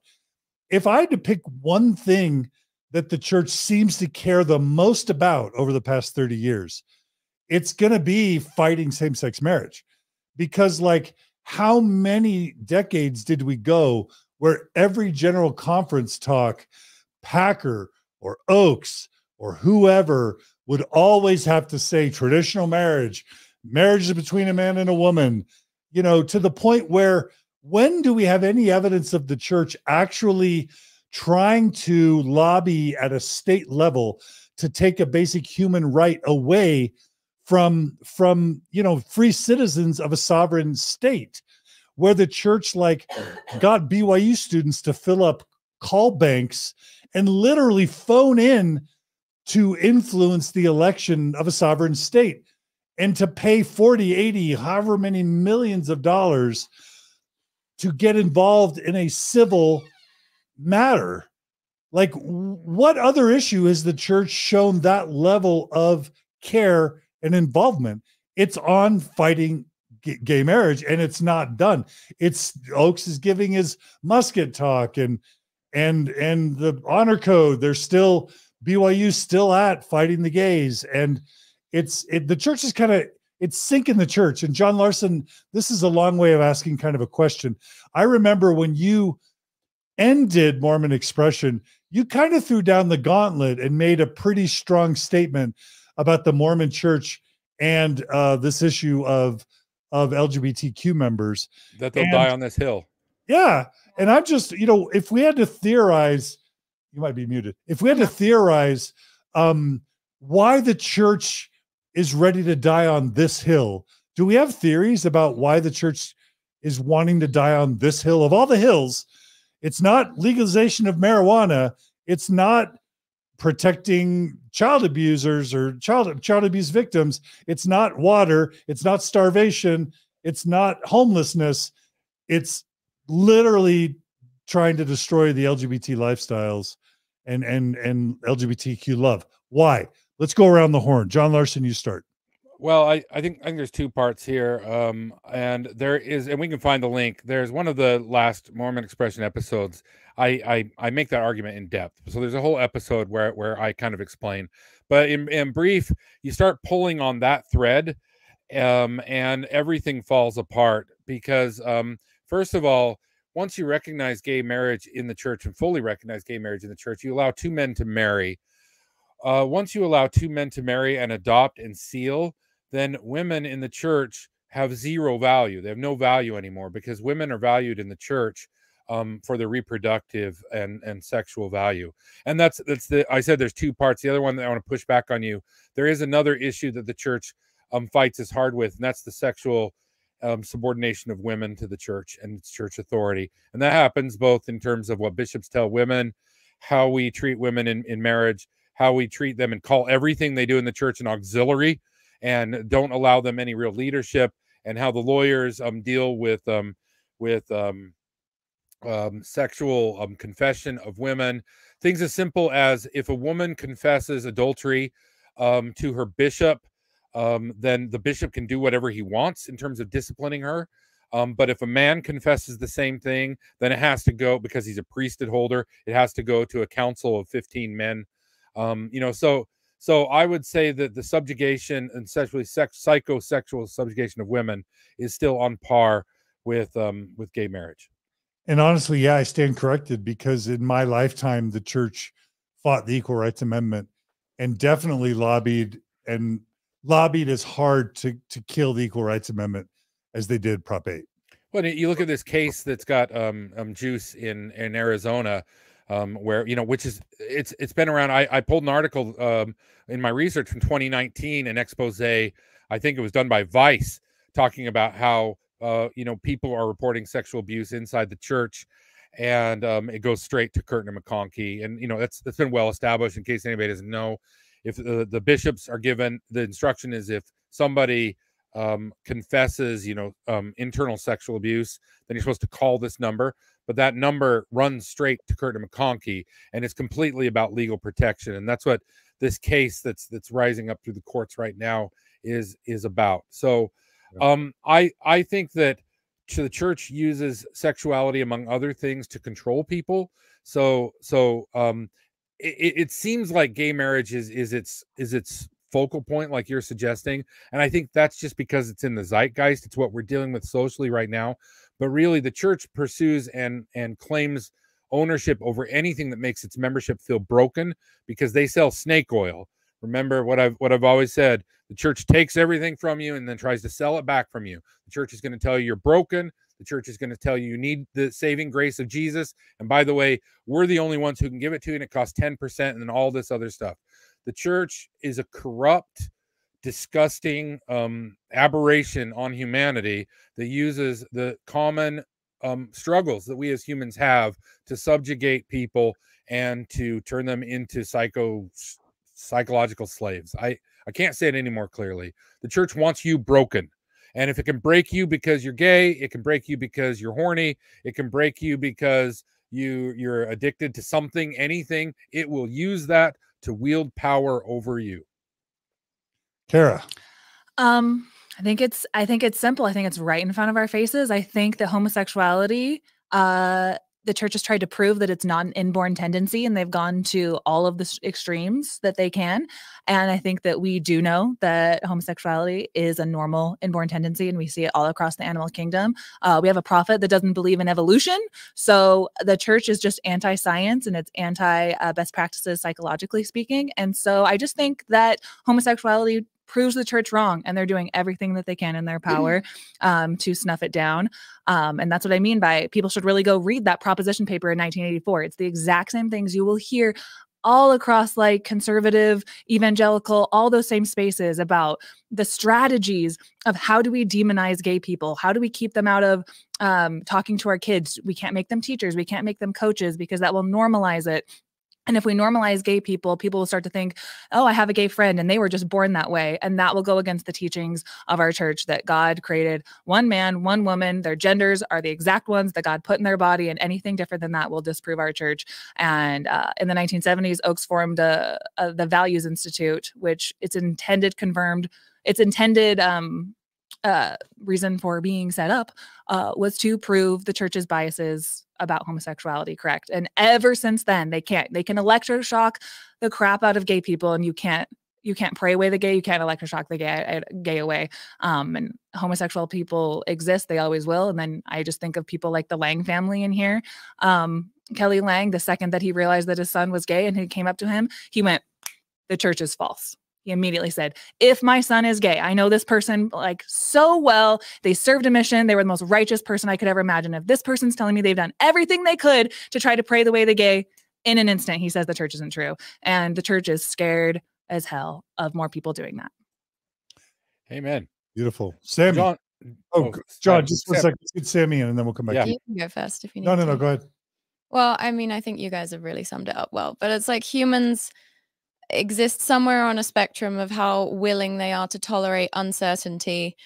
And I feel like in high demand religions, people flock more to these rigid ideologies, these rigid like frameworks that they're unwilling to question. And I mean, I've seen this recently, like that people leave Mormonism. Mormonism is obviously a huge one, but then outside of that, it's like monogamy, patriarchy. Like there are frameworks in the brain that like will continue to exist even after someone leaves Mormonism. And I just feel like, yeah, for all the reasons you guys have just said, like embracing homosexuality is just something that cannot be done, because it threatens too much of those core frameworks in their brain, you know, like patriarchy.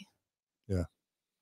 One piece of the Jenga tower comes out, the whole thing will fall down. And that's how a lot of it was. Like I started to realize that I know too many gay people and they didn't choose this, but my church is saying the other one. Okay, if they're not right about homosexuality, are they not right about patriarchal structures? Are they not right about like word of wisdom? Are they not right about a million different things? And a lot of, again, conservative values are all tied up in those things. And that's why deconstruction is just like a lifelong process. You start untangling yourself from what you thought was truth that you got from these spiritual sources. And then you take the curtain, you're like, oh, lawyers are telling me this? All right, well, this Jenga tower is coming down. I got to sort out these pieces. Well, yeah, and as one or all of you said, like sexual shame is like a primary tool of control for high demand religions. And I've just lost my point as I started talking out loud. I was just going to say, think about it, Samuel. Oh, I was going to say, like, if you've been so wired to associate homosexuality with you know, sexual perversion, whatever. Like, you're wired to feel disgust, and disgust is a very powerful emotion, you know, that is like very hard to get away from. And they've done studies showing that conservative people feel disgust more easily than liberal people. Like, disgust is a primary tool of control as well. This is Righteous Mind, Jonathan Haidt stuff you're talking about. Yeah, not that I'm necessarily saying conservatives are more controlled than liberals. I'm just using that as an example. Yeah. Really quickly, let me give a shout out to Mike B. He writes, the extreme political right is pushing for Christian nationalism. Church members, in my opinion, are trained nationalists and they don't even know it. I'll just add that the New York Times podcast, The Daily, just in the past week or two, did a really, really fascinating episode on the emergence of Christian nationalism over the past 10 years. I forwarded it to Patrick Mason. I loved it so much. I also want to give a shout out to Jake Clark. I think Jake is a former Mormon Stories podcast interviewee. Jake says tacos to share, and he flies the rainbow flag. I think that might be a Carah reference. Yeah. Okay. John Larsen. Can I make one more point? Sammy. Yeah. I also think, sorry if I'm beating a dead horse, but gay people threaten gender roles. And I feel like gender roles are almost like a big source of comfort. Again, coming back to that human's ability to tolerate uncertainty. It's like, just in a world where nothing is certain, and there, you know, you find your own meaning, and it's like, it's very comforting to feel like, oh, this is what I should be. Someone has already laid out a blueprint. Humans love a blueprint, and I just have to do that. And if I just do that to the best, then I'll be doing a good job. And I think threatening that, and sort of just like, humans don't want options in a lot of ways, and it's like scary to expand the number of options that people might have available to them, because I think so many people are so afraid to question any of their deeply held beliefs because, well, obviously, right, we're wired to protect them at all costs, and inviting any expansion whatsoever threatens your perceived sense of self. And it's summarized. And then it's like, if they're rigidly adhering, if gender roles are so important to them and they've been taught their whole lives that they're so important, they're the people that are going to rail the hardest against people who choose not to adhere to them, because it brings up this thing of like, well, then why have I been doing this my whole life? You know, people are the most annoyed when you break rules that they falsely believe are fixed realities. I think we should let John Larsen talk. Oh, sorry. I was going to say something and I didn't. Enjoying. Go ahead, Carah. Okay. I just feel like we haven't brought you in a while. The only thing I was going to add to that is, I think about how simplistic it is in the church when you just want to say like, the church is true, and you just repeat that over and over again. You know, that's your testimony and testimony meeting. That's all you really need to know. The church is true. The book is blue.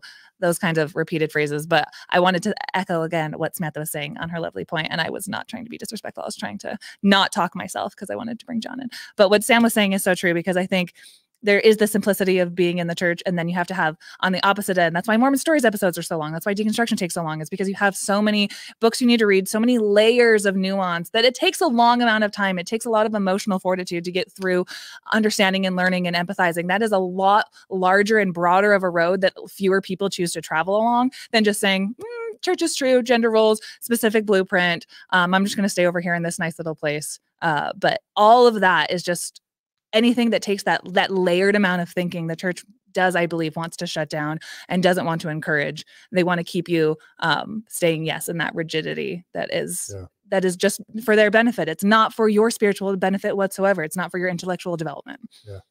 Maybe a way to summarize this whole little section is this famous Boyd K. Packer quote that was made probably before you guys were born, where Boyd K. Packer comes to BYU or whatever and says the three great threats to the Mormon church are the gays, the feminists, and the intellectuals. Right. He literally said that.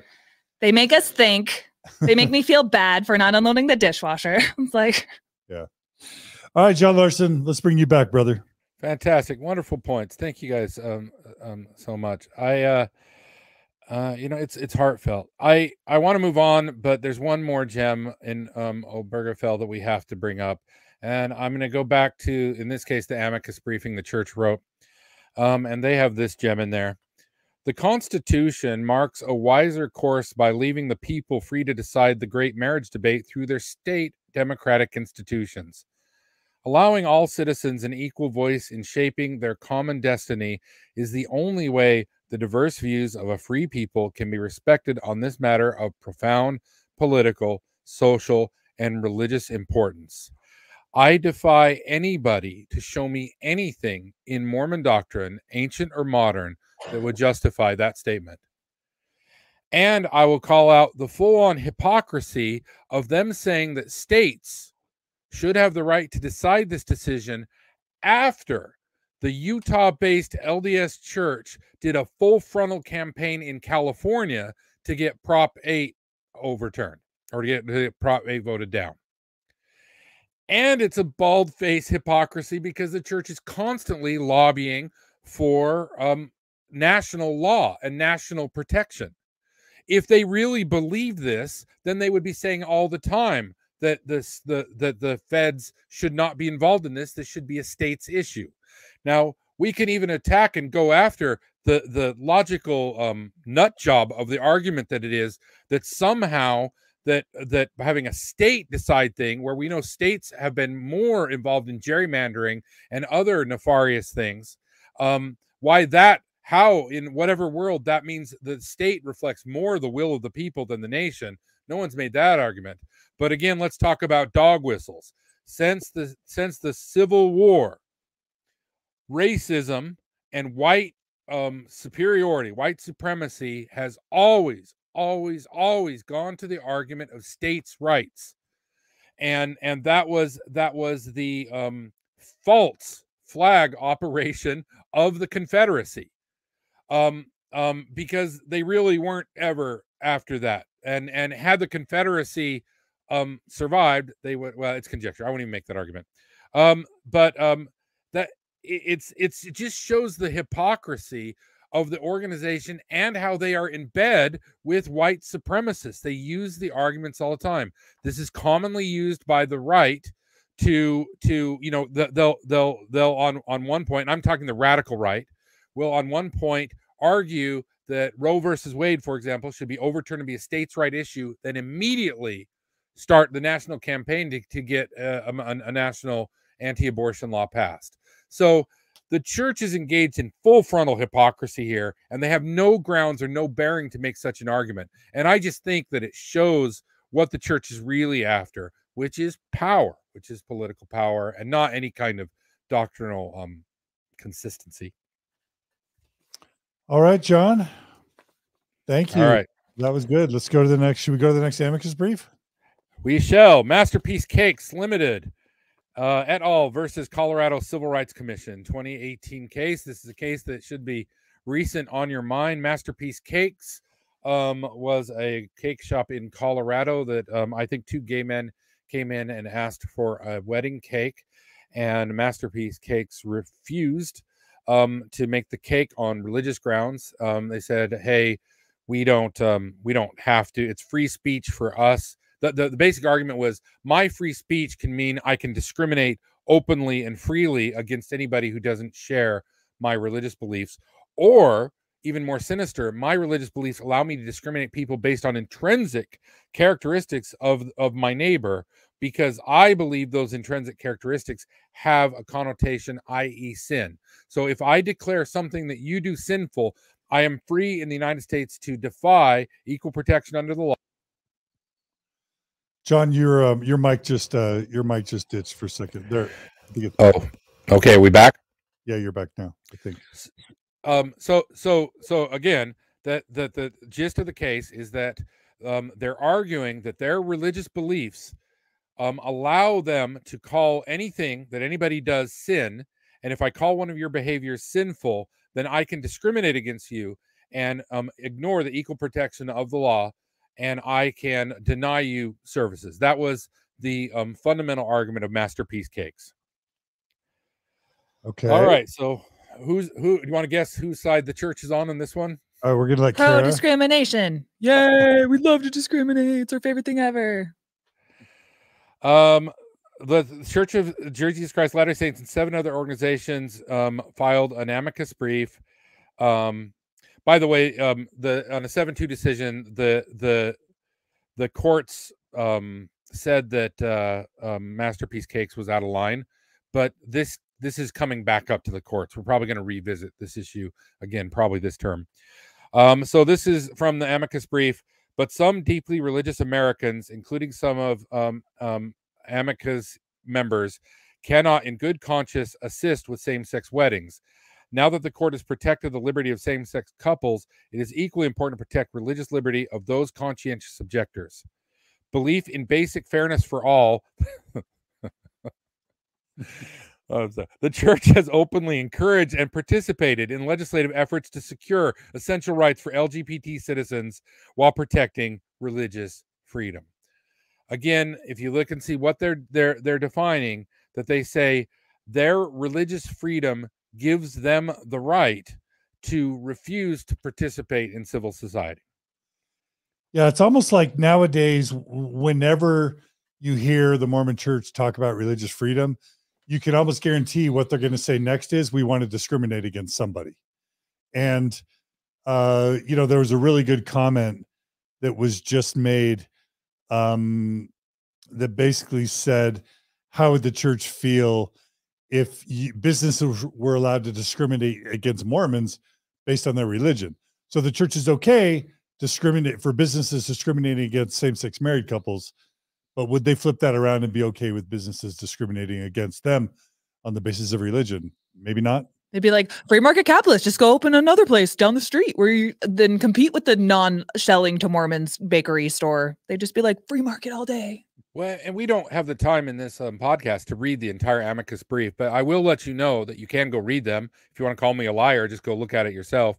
That the church oftentimes makes that case in a preamble to whatever bullshit they're about to say. They say, oh, we really, really believe in rights and everyone should have equal access, but equal access to us, or as you were hinting, John, their belief is that their religious rights mean that they can do whatever they want and ignore the rights that they demand outside of the religious sphere. It just makes me feel like like I'm not anti-religious, but it seems like the United States has gone too far coddling and upholding and protecting religions where they're not paying taxes. They can live and exist above the law. Like Scientology, one of the most heinous organizations in the history of the United States, they were able to successfully sue the IRS and put the IRS sort of in terror. And I just think we give way too much religious protection in this country. Well, I agree. I think that it should be taken out of the Constitution, in part from what you're saying, because we already have the right to free speech. We already have the right to assemble. We already have the right of the free press. So what else do you need? And the answer, according to Dallin Oaks, is you get the right to discriminate.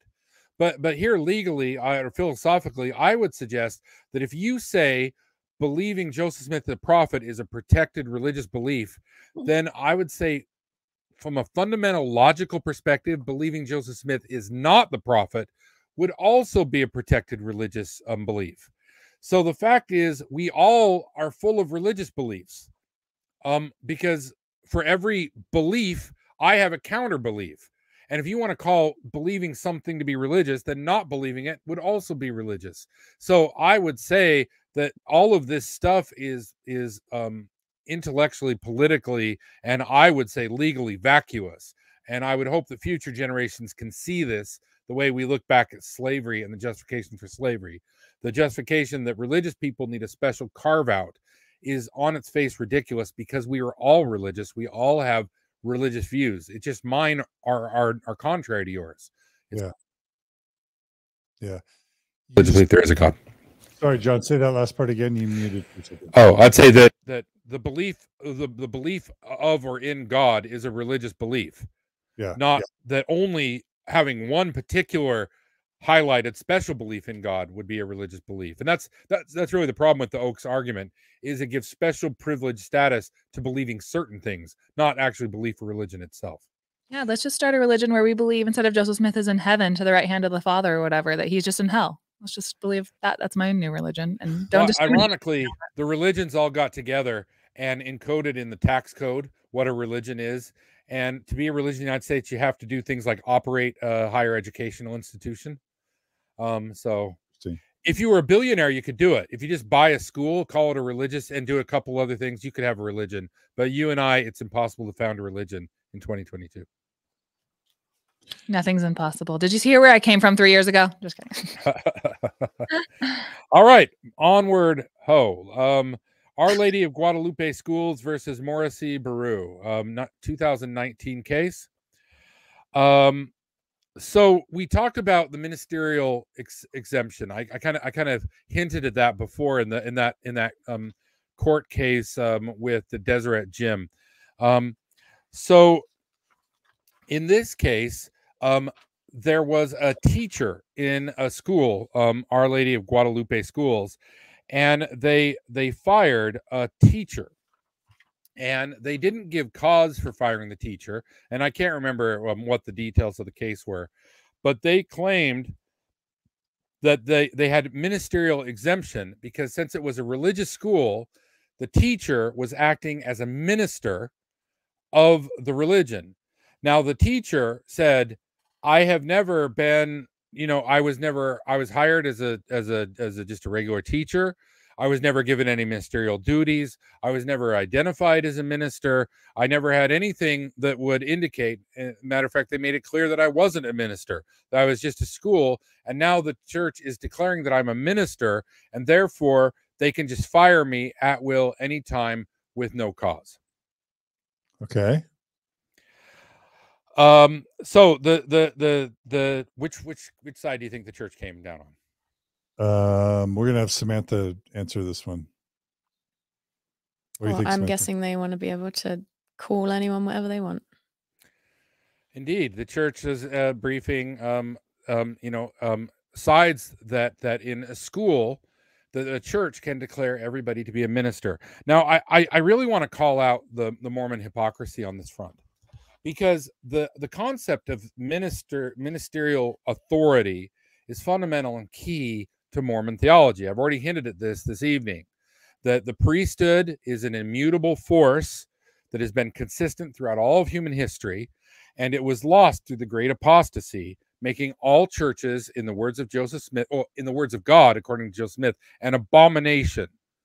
And the only way to get out of that state of abomination that the entire world was in 1805, in 1810, was to restore the priesthood. And one of the big problems with all these false priesthoods, but only the actual priesthood. And the church is very adamant about this. They keep track of who ordained whom. They give people cards and say, I am authorized for this, and I'm not authorized for this. And they talk about callings and authority. And they're adamant that prior to 1978, nobody with brown blood could have this ministerial priesthood. They're still adamant that no woman can possess this priesthood. The church is very rigid in its definition of priesthood to you and me, but not to the lawyers. To their lawyers, the ministers of the Mormon church are whomever the Mormon church says they are. Okay. I think it's an important point. Yeah. All right, let's keep moving forward. Too. All right, Roman Catholic Diocese of Albany versus Lacewell, 2020 case. New York regulation mandates that employer health insurance plans cover abortion, including religious entities. So there was a New York state law that said if you're going to give health insurance if you're going to give a health insurance policy, by law, you have to allow women the right for that sort of care. And the church has argued, the church in Albany argued that they don't have to, that they are exempt from that because of their deeply held religious beliefs or whatever. Okay, so here's what the church said. The Mormon church. The question of religious autonomy presented here holds exceptional importance for the amici. Faith communities rely on the doctrine of religious autonomy to carry out their vital work. Without this court intervention, religious institutions in New York will blah, blah, blah, have problems, da, da, da. So the key part there is, it is key for them to carry out their vital work that the church exercise the power of healthcare over women. And let's be honest, it's about women. These issues never come up with healthcare directed at men. You never see the church intervening in the distribution of Viagra pills to men. You've not seen the church have one word against men getting penis extensions. As a matter of fact, you never see the church have any problem with people getting boob implants. But they do have problems with women, especially young women, especially young trans men getting mastectomies. Very curious. I can put a bag of slop in my tits and the church is perfectly fine with that. But if I remove them, then the church has religious problems. Sorry for the divergency. But that's key to this case, that the church signs on it. The church insists that it has the power to take employees who are doing secular jobs, because the church owns businesses. This jumps on the Hobby Lobby case, which, as best I could tell, the church did not file an amicus briefing in from 2018. Of course, the Hobby Lobby case does the same sort of thing. 2018, under the Trump administration, they say we have the right to choose what health care women who work for us can receive and what they can't receive. So Hobby Lobby won't do any contraceptive care, won't pay for IUDs, won't pay for anything. But again, they're only laws that affect women. So according to the church, to carry out their vital work, they have to have the ability to decide what healthcare women can and can't receive. And specifically, isn't it about whether women can use contraception, whether women can use birth control, whether women have elective abortions? What am I missing, Samantha? I don't know, but I'm guessing they don't have a thing about men getting vasectomies. Yeah, interesting. No. Yeah. And as a matter of fact, if I remember correctly, the church insurance used to pay for vasectomies, but not for like tubal ligation. Even though that fully stops new spirit babies from being able to come down, versus an abortion just ends one potential pregnancy, but you can still get pregnant a bunch of other times. There's another important issue here that sometimes gets glossed over. The church isn't just insisting that it has the right to decide what healthcare can be distributed. But and mind you, we're talking about healthcare decisions between a physician and a woman who happens to work for the church, potentially in a secular, non-religious role. The church says it gets to decide that.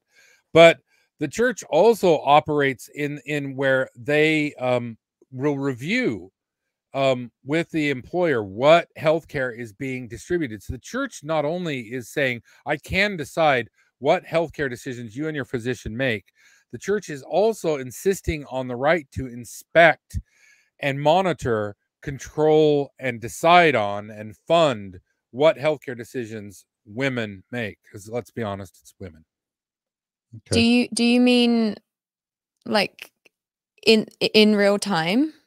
As in, could they theoretically come in and inspect that? Or do you just mean when they're deciding what plans to give to what people? Like, how does that play out?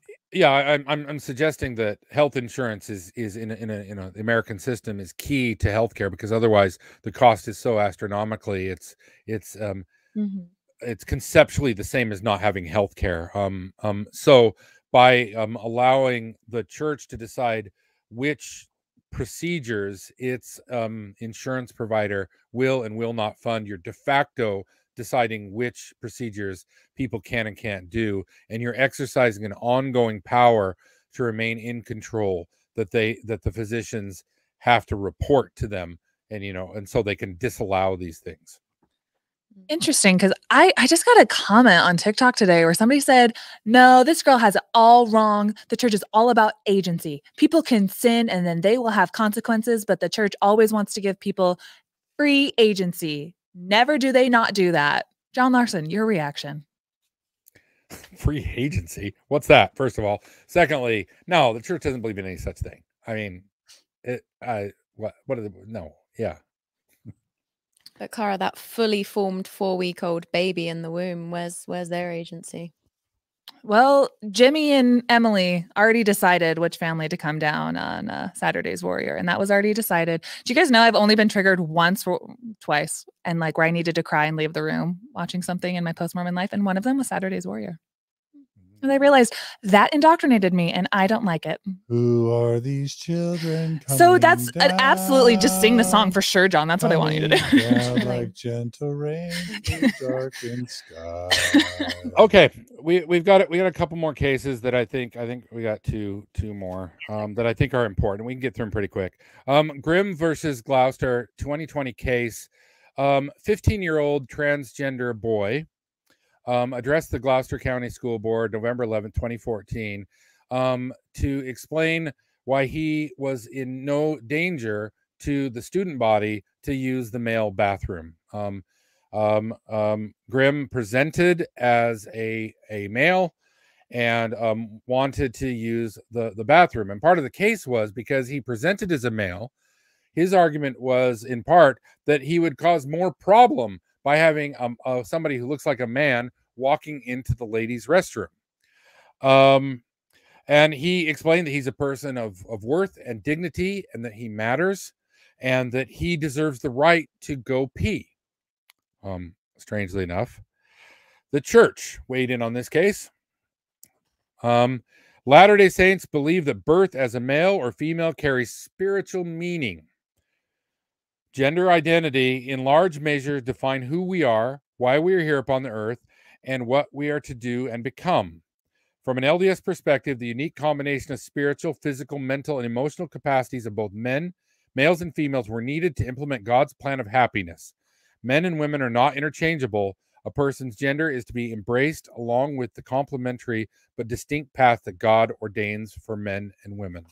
And I would say implied in all that is the case I keep making, that the church does not believe that women can or should be equal to men.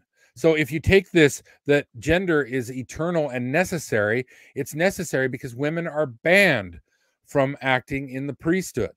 And when you start playing around the margins of gender, you start playing with the church's fundamental power that ensures that men rule over women constantly, irrevocably, and undeniably. And it's their cases are completely predictable. If there is any case that is going to give women any sense of autonomy away from men deciding what they can do, the church is right there with an amicus briefing explaining to you how society will completely fall apart if you give marginalized people rights. I like the mental capacity bit. That's my favorite. What about you guys? Of that rant? Mm-hmm. No, of the statement, of the church statement. Yeah. I'm troubled. Emotional capacity. Yeah. You ladies, you guys are too emotional to lead. I'm just deeply troubled that a corporate religious institution is filing strong legal opinions based on its theology that like less than 0.5% of the national populace even believes. Like, just say like, hey, we support this law or that law, or we stand on this side of states' rights or that side of states' rights. But like, to be inserting theology into the judicial system just feels tone deaf and cringy and almost like anachronistic. It's like, are we in the Middle Ages? Like, what are we doing? And given how much they try to avoid sounding tone deaf, you could imagine how hard that would be for them.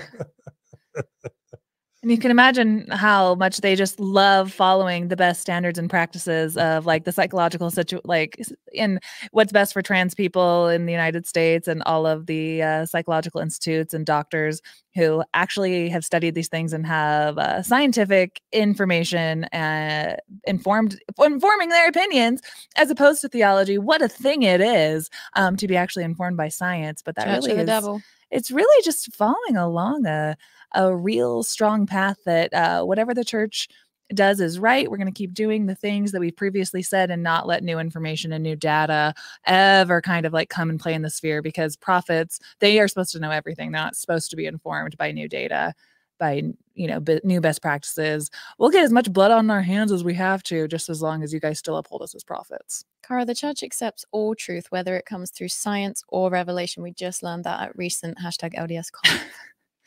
We're getting a little salty and sarcastic here on Mormon Stories this evening. It's all Oh my God, John's picking up on sarcasm today. It's past our bedtime. It's when you're faced with such blatant, just like dirty legal maneuvering.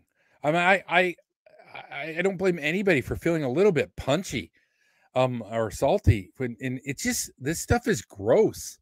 It's just, and this is where the church spends its money. We'll get to that in a minute. Let's quickly get through the last case. Really quickly, I'm just going to say, if any of you were able to see the Daily Show guy, Jon Stewart. Was just thinking of how to reference that, and I can't put it into words. Jon Stewart does a great job. He interviews, I think, the governor of Arkansas. Yeah. And she's basically talking about why she just passed. The attorney general. He was interviewing the attorney general of Arkansas and wanted to know what justification she had legally for overriding the consensus of the medical community.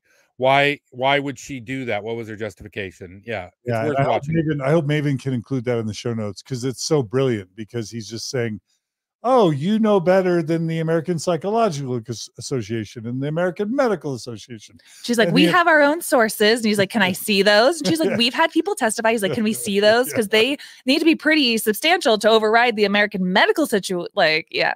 I mean, I think that's my point, is like, what does religious theology, kind of Bronze Age or 19th century religious theology, what place does that have in the judicial system, especially when it's trying to trump the overwhelming consensus of the scientific and legal communities? It's kind of weird in 2022 that that's even tolerated. It just betrays their insecurity. They need their thing to be true. They need it to be, appeased to in all imaginable channels, because they're so terrified. Yeah. It just feels weird. It feels anachronistic. Okay, John Larsen, take it back. Right. Excellent. Let's get the last. By the way, Grimm versus Gloucester. Good news. The Court of Appeals vacated the decision, and the Supreme Court refused to take it up. So it was cited for Grimm. Okay. For at least for a while.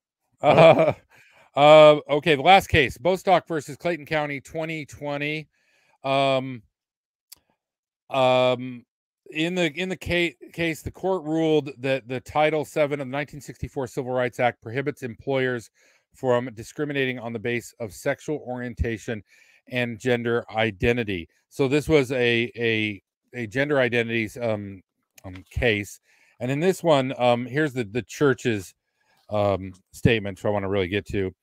These amici hold differing religious beliefs. Sometimes these amicus beliefs have like 10 churches or 20 churches, and they'll do one all together, which the Mormon church participates. That's this case. And amici have nuanced views on the proper policy mix for ensuring freedom and equality for all Americans. They're acknowledging that they don't even all believe the same thing on rights.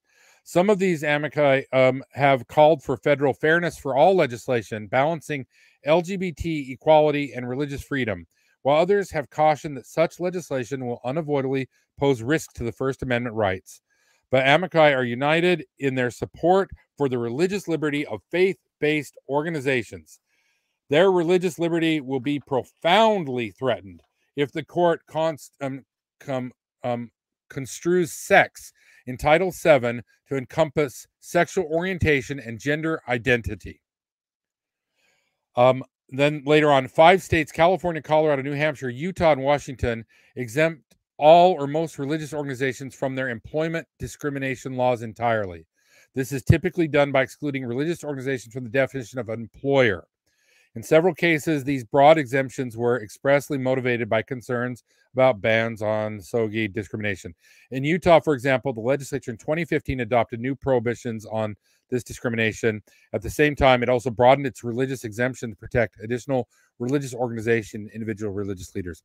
First of all, I want to make the case saying that they've already done an end run in their home state around this by saying, if you're a religious institution, we exempt you from all employment laws. In Utah, the LDS Church, as one of the biggest employers, including BYU and all that stuff, is exempt from any employment law.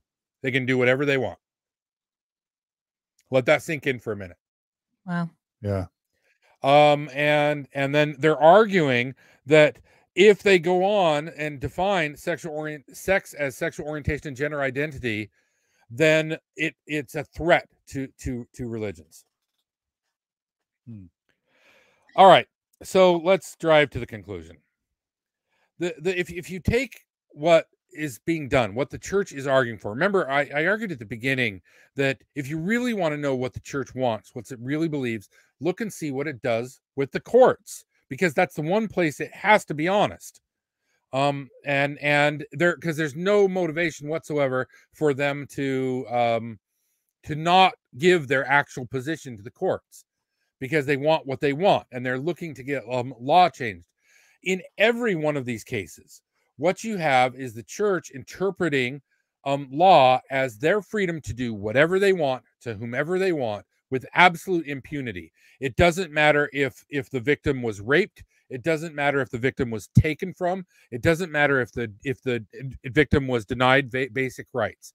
And also implied in what I'm saying is, in every one of these cases, it is marginalized, powerless people who the church goes after. And that speaks volumes. For the church to maintain its status and its position, it has to constantly threaten psychological violence against those people who have the least amount of power. And the church is built on denying power to women, again, and also continuing the white Protestant privileged legal status that has been the de facto status of the United States for 200 years. This definitely tells a story. And the church is supreme in the church's mind, and they have no moral obligation to anybody or anything. This sort of legal work costs a lot of money. And those of you who are still in the church, this is what you're doing. This is what you're funding. This is what you're part of. And if you didn't know before, you know now. So if you want to keep going to church, this is your organization. This is who you are.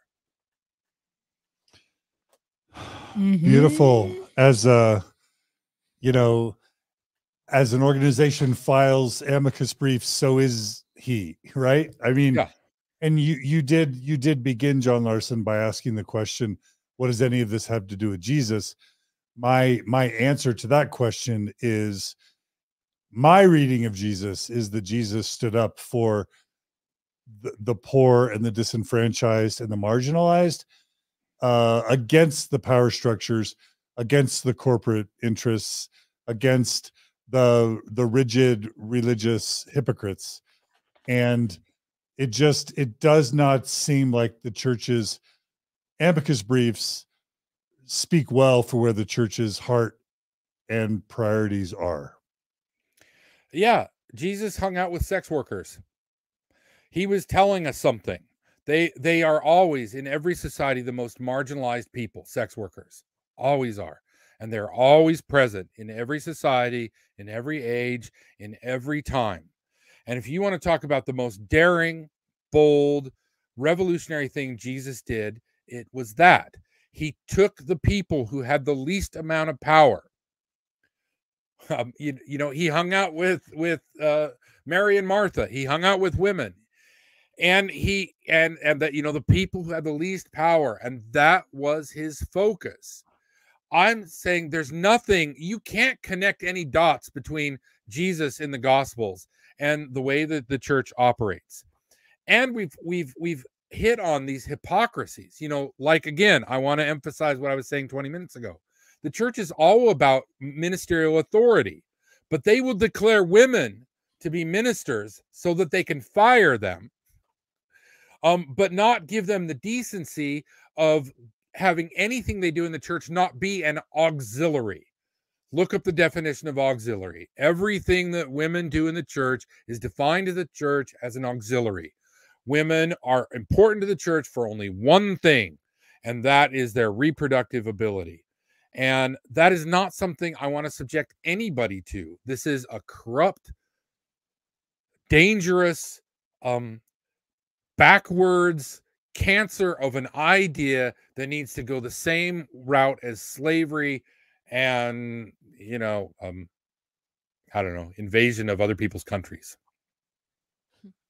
Sammy's nodding her head, so I'm going to give Sammy the mic for some closing thoughts from Samantha. And by the way, Samantha, we just got a comment that said, I like the new girl, something like that. I like the new girl. So Thank you. Yeah. you got a fan, at least one fan out there. Oh, thank God.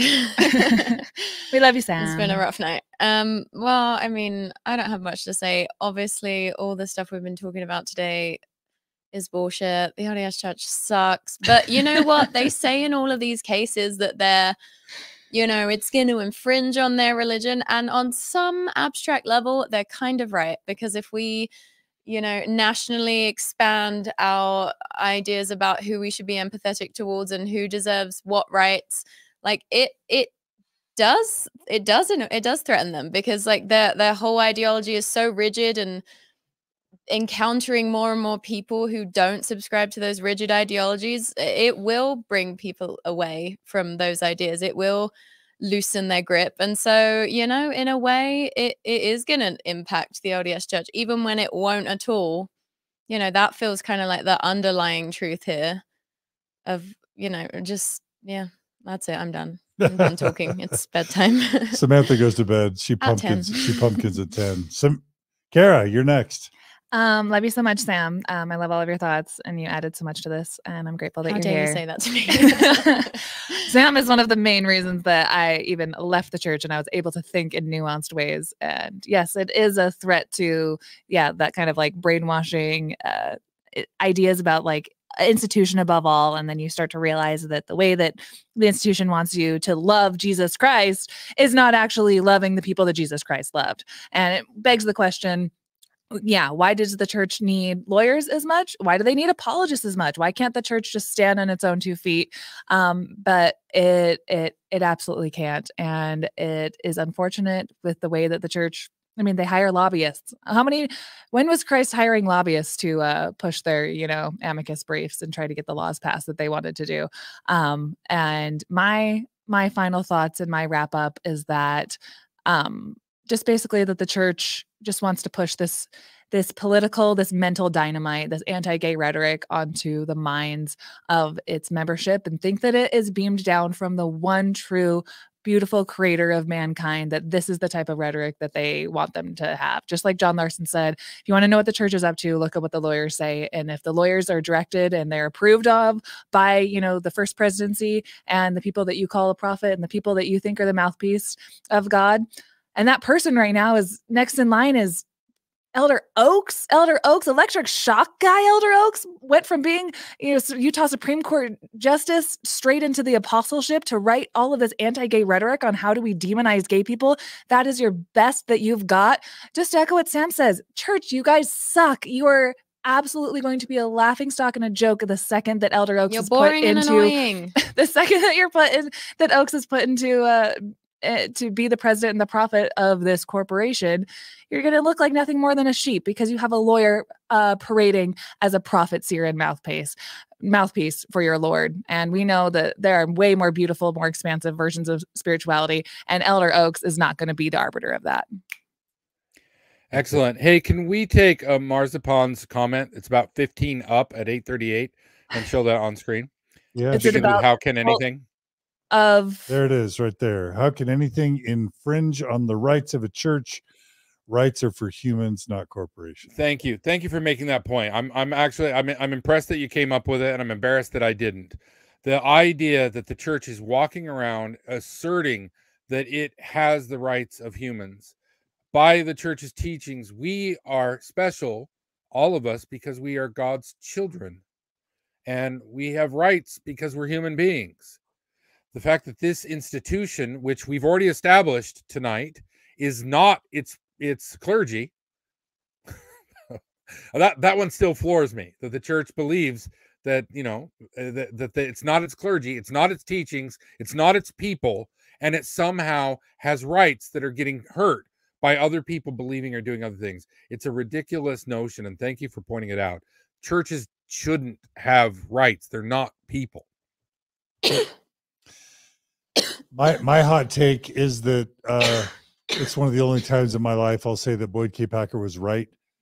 I think that gays, feminists, intellectuals, and all that people of color are the great threats to Mormonism. And in 2022, they're winning. And it's just weird that where your lawyers are, there will your heart be also. And it's weird that the church's sanctioned law firm, it continues to uphold racism, sexism, homophobia, misogyny, and the church is imploding as a result. And we're only seeing the tip of the iceberg, right? Only when the church gets caught, like in the Arizona case or like the amicus briefings. That's a big building full of lots of lots of attorneys doing God knows what. You know, like most of the time, we know one of the church's biggest things are NDAs. That it has people sign those things over and over again. We know they operate in the darkness, in the shadows. If you really want to be the organization that's bringing light and truth to the world, be light and truth. Quit lying. We pointed out actual lies that you put in your articles in Meridian Magazine or the LDS store, whatever room. We've caught you lying on the Arizona thing. We've caught you lying about this and that and the other. We've caught you plagiarizing. Just fess up. Like, be what you say you want us to be. Be honest. Be contrite. Be forgiving. Be repentant. Because if you want to know any reason to know the church is not true, it's that the church does not believe anything it actually says to people. It doesn't follow the gospel. If the church were part of God's plan, it would first and foremost want to follow the gospel as they teach it, and they refuse to at every turn. All right, thanks, John. I have to give a shout out to Mark Elwood. We love Mark. He does amazing Joseph Smith history graphic novels. I think he has his volume 2 coming out soon. Mark, we got to have you back on Mormon Stories. But Mark writes, thanks everyone. This is a great conversation. Yeah, and I want to thank you, John Larsen, for always preparing such intellectual, thoughtful, and engaging content. Thank you, John. Thanks. And I think somebody honestly needs to write a book that, about the church's legal wranglings. There's a lot. It was one of those things that doing preparation for this left so much on the cutting room floor. Sure. And I do have to say, hey, I'm going to be in town and we're going to record live in studio on December 1st and December 2nd, which is a Friday. There will be a meet and greet with me somewhere in Salt Lake City. I'm trying to finalize the location. If you'd like to meet me in person and say hi, I'd love to talk to folks. So if you want to see, if you want to be, you know, what's the scripture? Is this the man who, you know, you want to be disappointed in what a real person looks like? You can come meet me on December 2nd. John, you're not a disappointment to meet in person at all. So I'm excited to have you in studio, and I'm excited to record an episode. And I want to do everything I can to support a meet and greet with John Larsen. We've done that once or twice, and it was always a fun time. Yeah, we're trying to narrow down to either like a coffee shop or a tea shop or a restaurant or a bar that we can have a room that people can come in. The problem with bars is they're oftentimes really loud and it's really hard to have a conversation. So if anybody knows of a place of a room we can get, and it's a good chance. I know oftentimes after the years and years, stepping out and meeting other ex-Mormons is really scary and really hard. But to a person, it's always worth it because you get to see the humanity of people who came before you. So if this is the one for you, then by God, I'd like to help facilitate it. I promise I'd buy you a drink, but then too many people will want to drink. I might buy you a drink. Do something impressive. All right, John, you're a firebrand and a teddy bear. Can you be both at the same time? I try. I'm not as mean as I sound, I promise. He's a good human. You're a teddy bear. We know it. We love you, John. Can't fool us. All right, John, we love guys. you. Thank you so much for tonight. Hey, and I want to thank Sam again. Carah always brings it, and Sam, you were great. I think you really added to the conversation. Please feel free to come on any of these in the future. That is very nice of you to say. Yeah, Sam, thanks for joining us last minute. It's always great to have you, even when it's past your bedtime. Yeah, this was a treat. I have had limited exposure to John Larsen, and I was very, very, very impressed. You say nothing superfluous, which you don't find in a lot of people. Oh, if you hang around, ask my wife. I say lots of Sure. superfluous stuff. She's earned her place in heaven just listening to me ramble on all the time. Beautiful. Well, I feel the same way about you, Samantha. You say nothing superfluous. Well, that's ridiculous. So. Well, thanks for joining us. And tell us your coaching website. SamanthaShelleyCoaching.com. That's Shelley with an EY, right? Shelley with an EY. Thanks, John. Yeah, and check out Zelf on the Shelf and donate to their Patreon and support their please. work. Yeah. We've done some fun stuff on our Patreon. It is worth your time. Now, did you say that people are saying something you released recently about the faith crisis is one of the best ever? John, that was a personal comment I made to you. I did just recently do a video on how to navigate a Mormon faith crisis, how to alchemize it into gold. Yeah, that's worth a watch if you're going through a Mormon faith crisis. So we'll have Maven include that in the show notes. And come back, Sammy. I will be back. And Carah? Who says plenty of superfluous things, including all of the pronunciations of amicus briefs. I did hold my tongue on alfalfa and Little Rascals ideas when we were talking about growing that for the land in Utah. I made sure not to call the Utah legislators Little Rascals. I saved that for right now. So superfluity is all I know. and lots of hand waving. No, you're brilliant and insightful and always fun and enjoyable. Carah, thanks for gracing our studio twice. Is this twice in 1 week? Yeah, I came back on Friday when we filmed that thing with Eve, so everyone make sure to check that out. Yeah. It's doing really well. It just was uploaded this morning and already has 10,000 views. Whoa, is that like a land speed record for Nuance? It is. Yeah, it is. Good. That's like TikTok numbers on YouTube. All right. Anyway, thanks for helping me out, John. I love you as like a mentor and just another person in this space. John DeLynne's a good guy, and I'm just grateful that he came on my channel this last week and helped boost my views and help make good content for my Nuance channel. So thanks, John. Well, it's a great channel. So check out Nuance. Why doesn't Zelf ever have me on? I was just going to say, you coming on Zelf next week? Let's go. Let's do it. Let's do it. All right. Well, thanks, Sam. Thanks, Carah. Thanks, John Larsen. Thanks, John. And thanks to Maven for moderating the chats and helping out with the time codes and the show notes. Also, thanks to all our live stream commenters. We love the chats that happen in the live streams. We love our supporters. We send them our gratitude. We wish we could share more of your thoughts and comments, but we just really love this community. So shout out to you guys and gals and everyone else, non-binaries. Thanks so much for your support. And just most importantly, thanks to everyone who supports Mormon Stories and the Open Stories Foundation. We couldn't do this without all your support. So please support us if you can. Go to the donate button at the top of mormonstories.org. Click on the donate button, become a monthly donor. Super chats are great for everyone who donates through the super chat feature in YouTube. That's also super useful. And please subscribe to us. We need our YouTube and Facebook and TikTok and Instagram subscribers to click the subscribe button. We want to hit 100,000. We think we can do it in a year. We think we can hit 100,000 subs, maybe a year and a half. If you're on a sub train, just go with Zelf, Nuance, Mormon Stories. Make sure you sub all of them. Yep. And John Larsen's got a channel too, right, John? Yeah. If you want to hear me rant about things that are not Mormon related, you can. What's your channel? Homesteading stuff. Last time we were talking about guns. The next one we're going to talk about why you shouldn't fear civil war. Okay. Oh, nice. All right. That is a fear of mine. I saw one that's like, should you have children? Hint, the answer is yes, or something like that. Yeah. So if you enjoy my random thoughts, then listen to it. If not, hey, we're cool. All right, everyone. Be good to each other. Be kind to each other. Stick up for the marginalized and the disenfranchised. And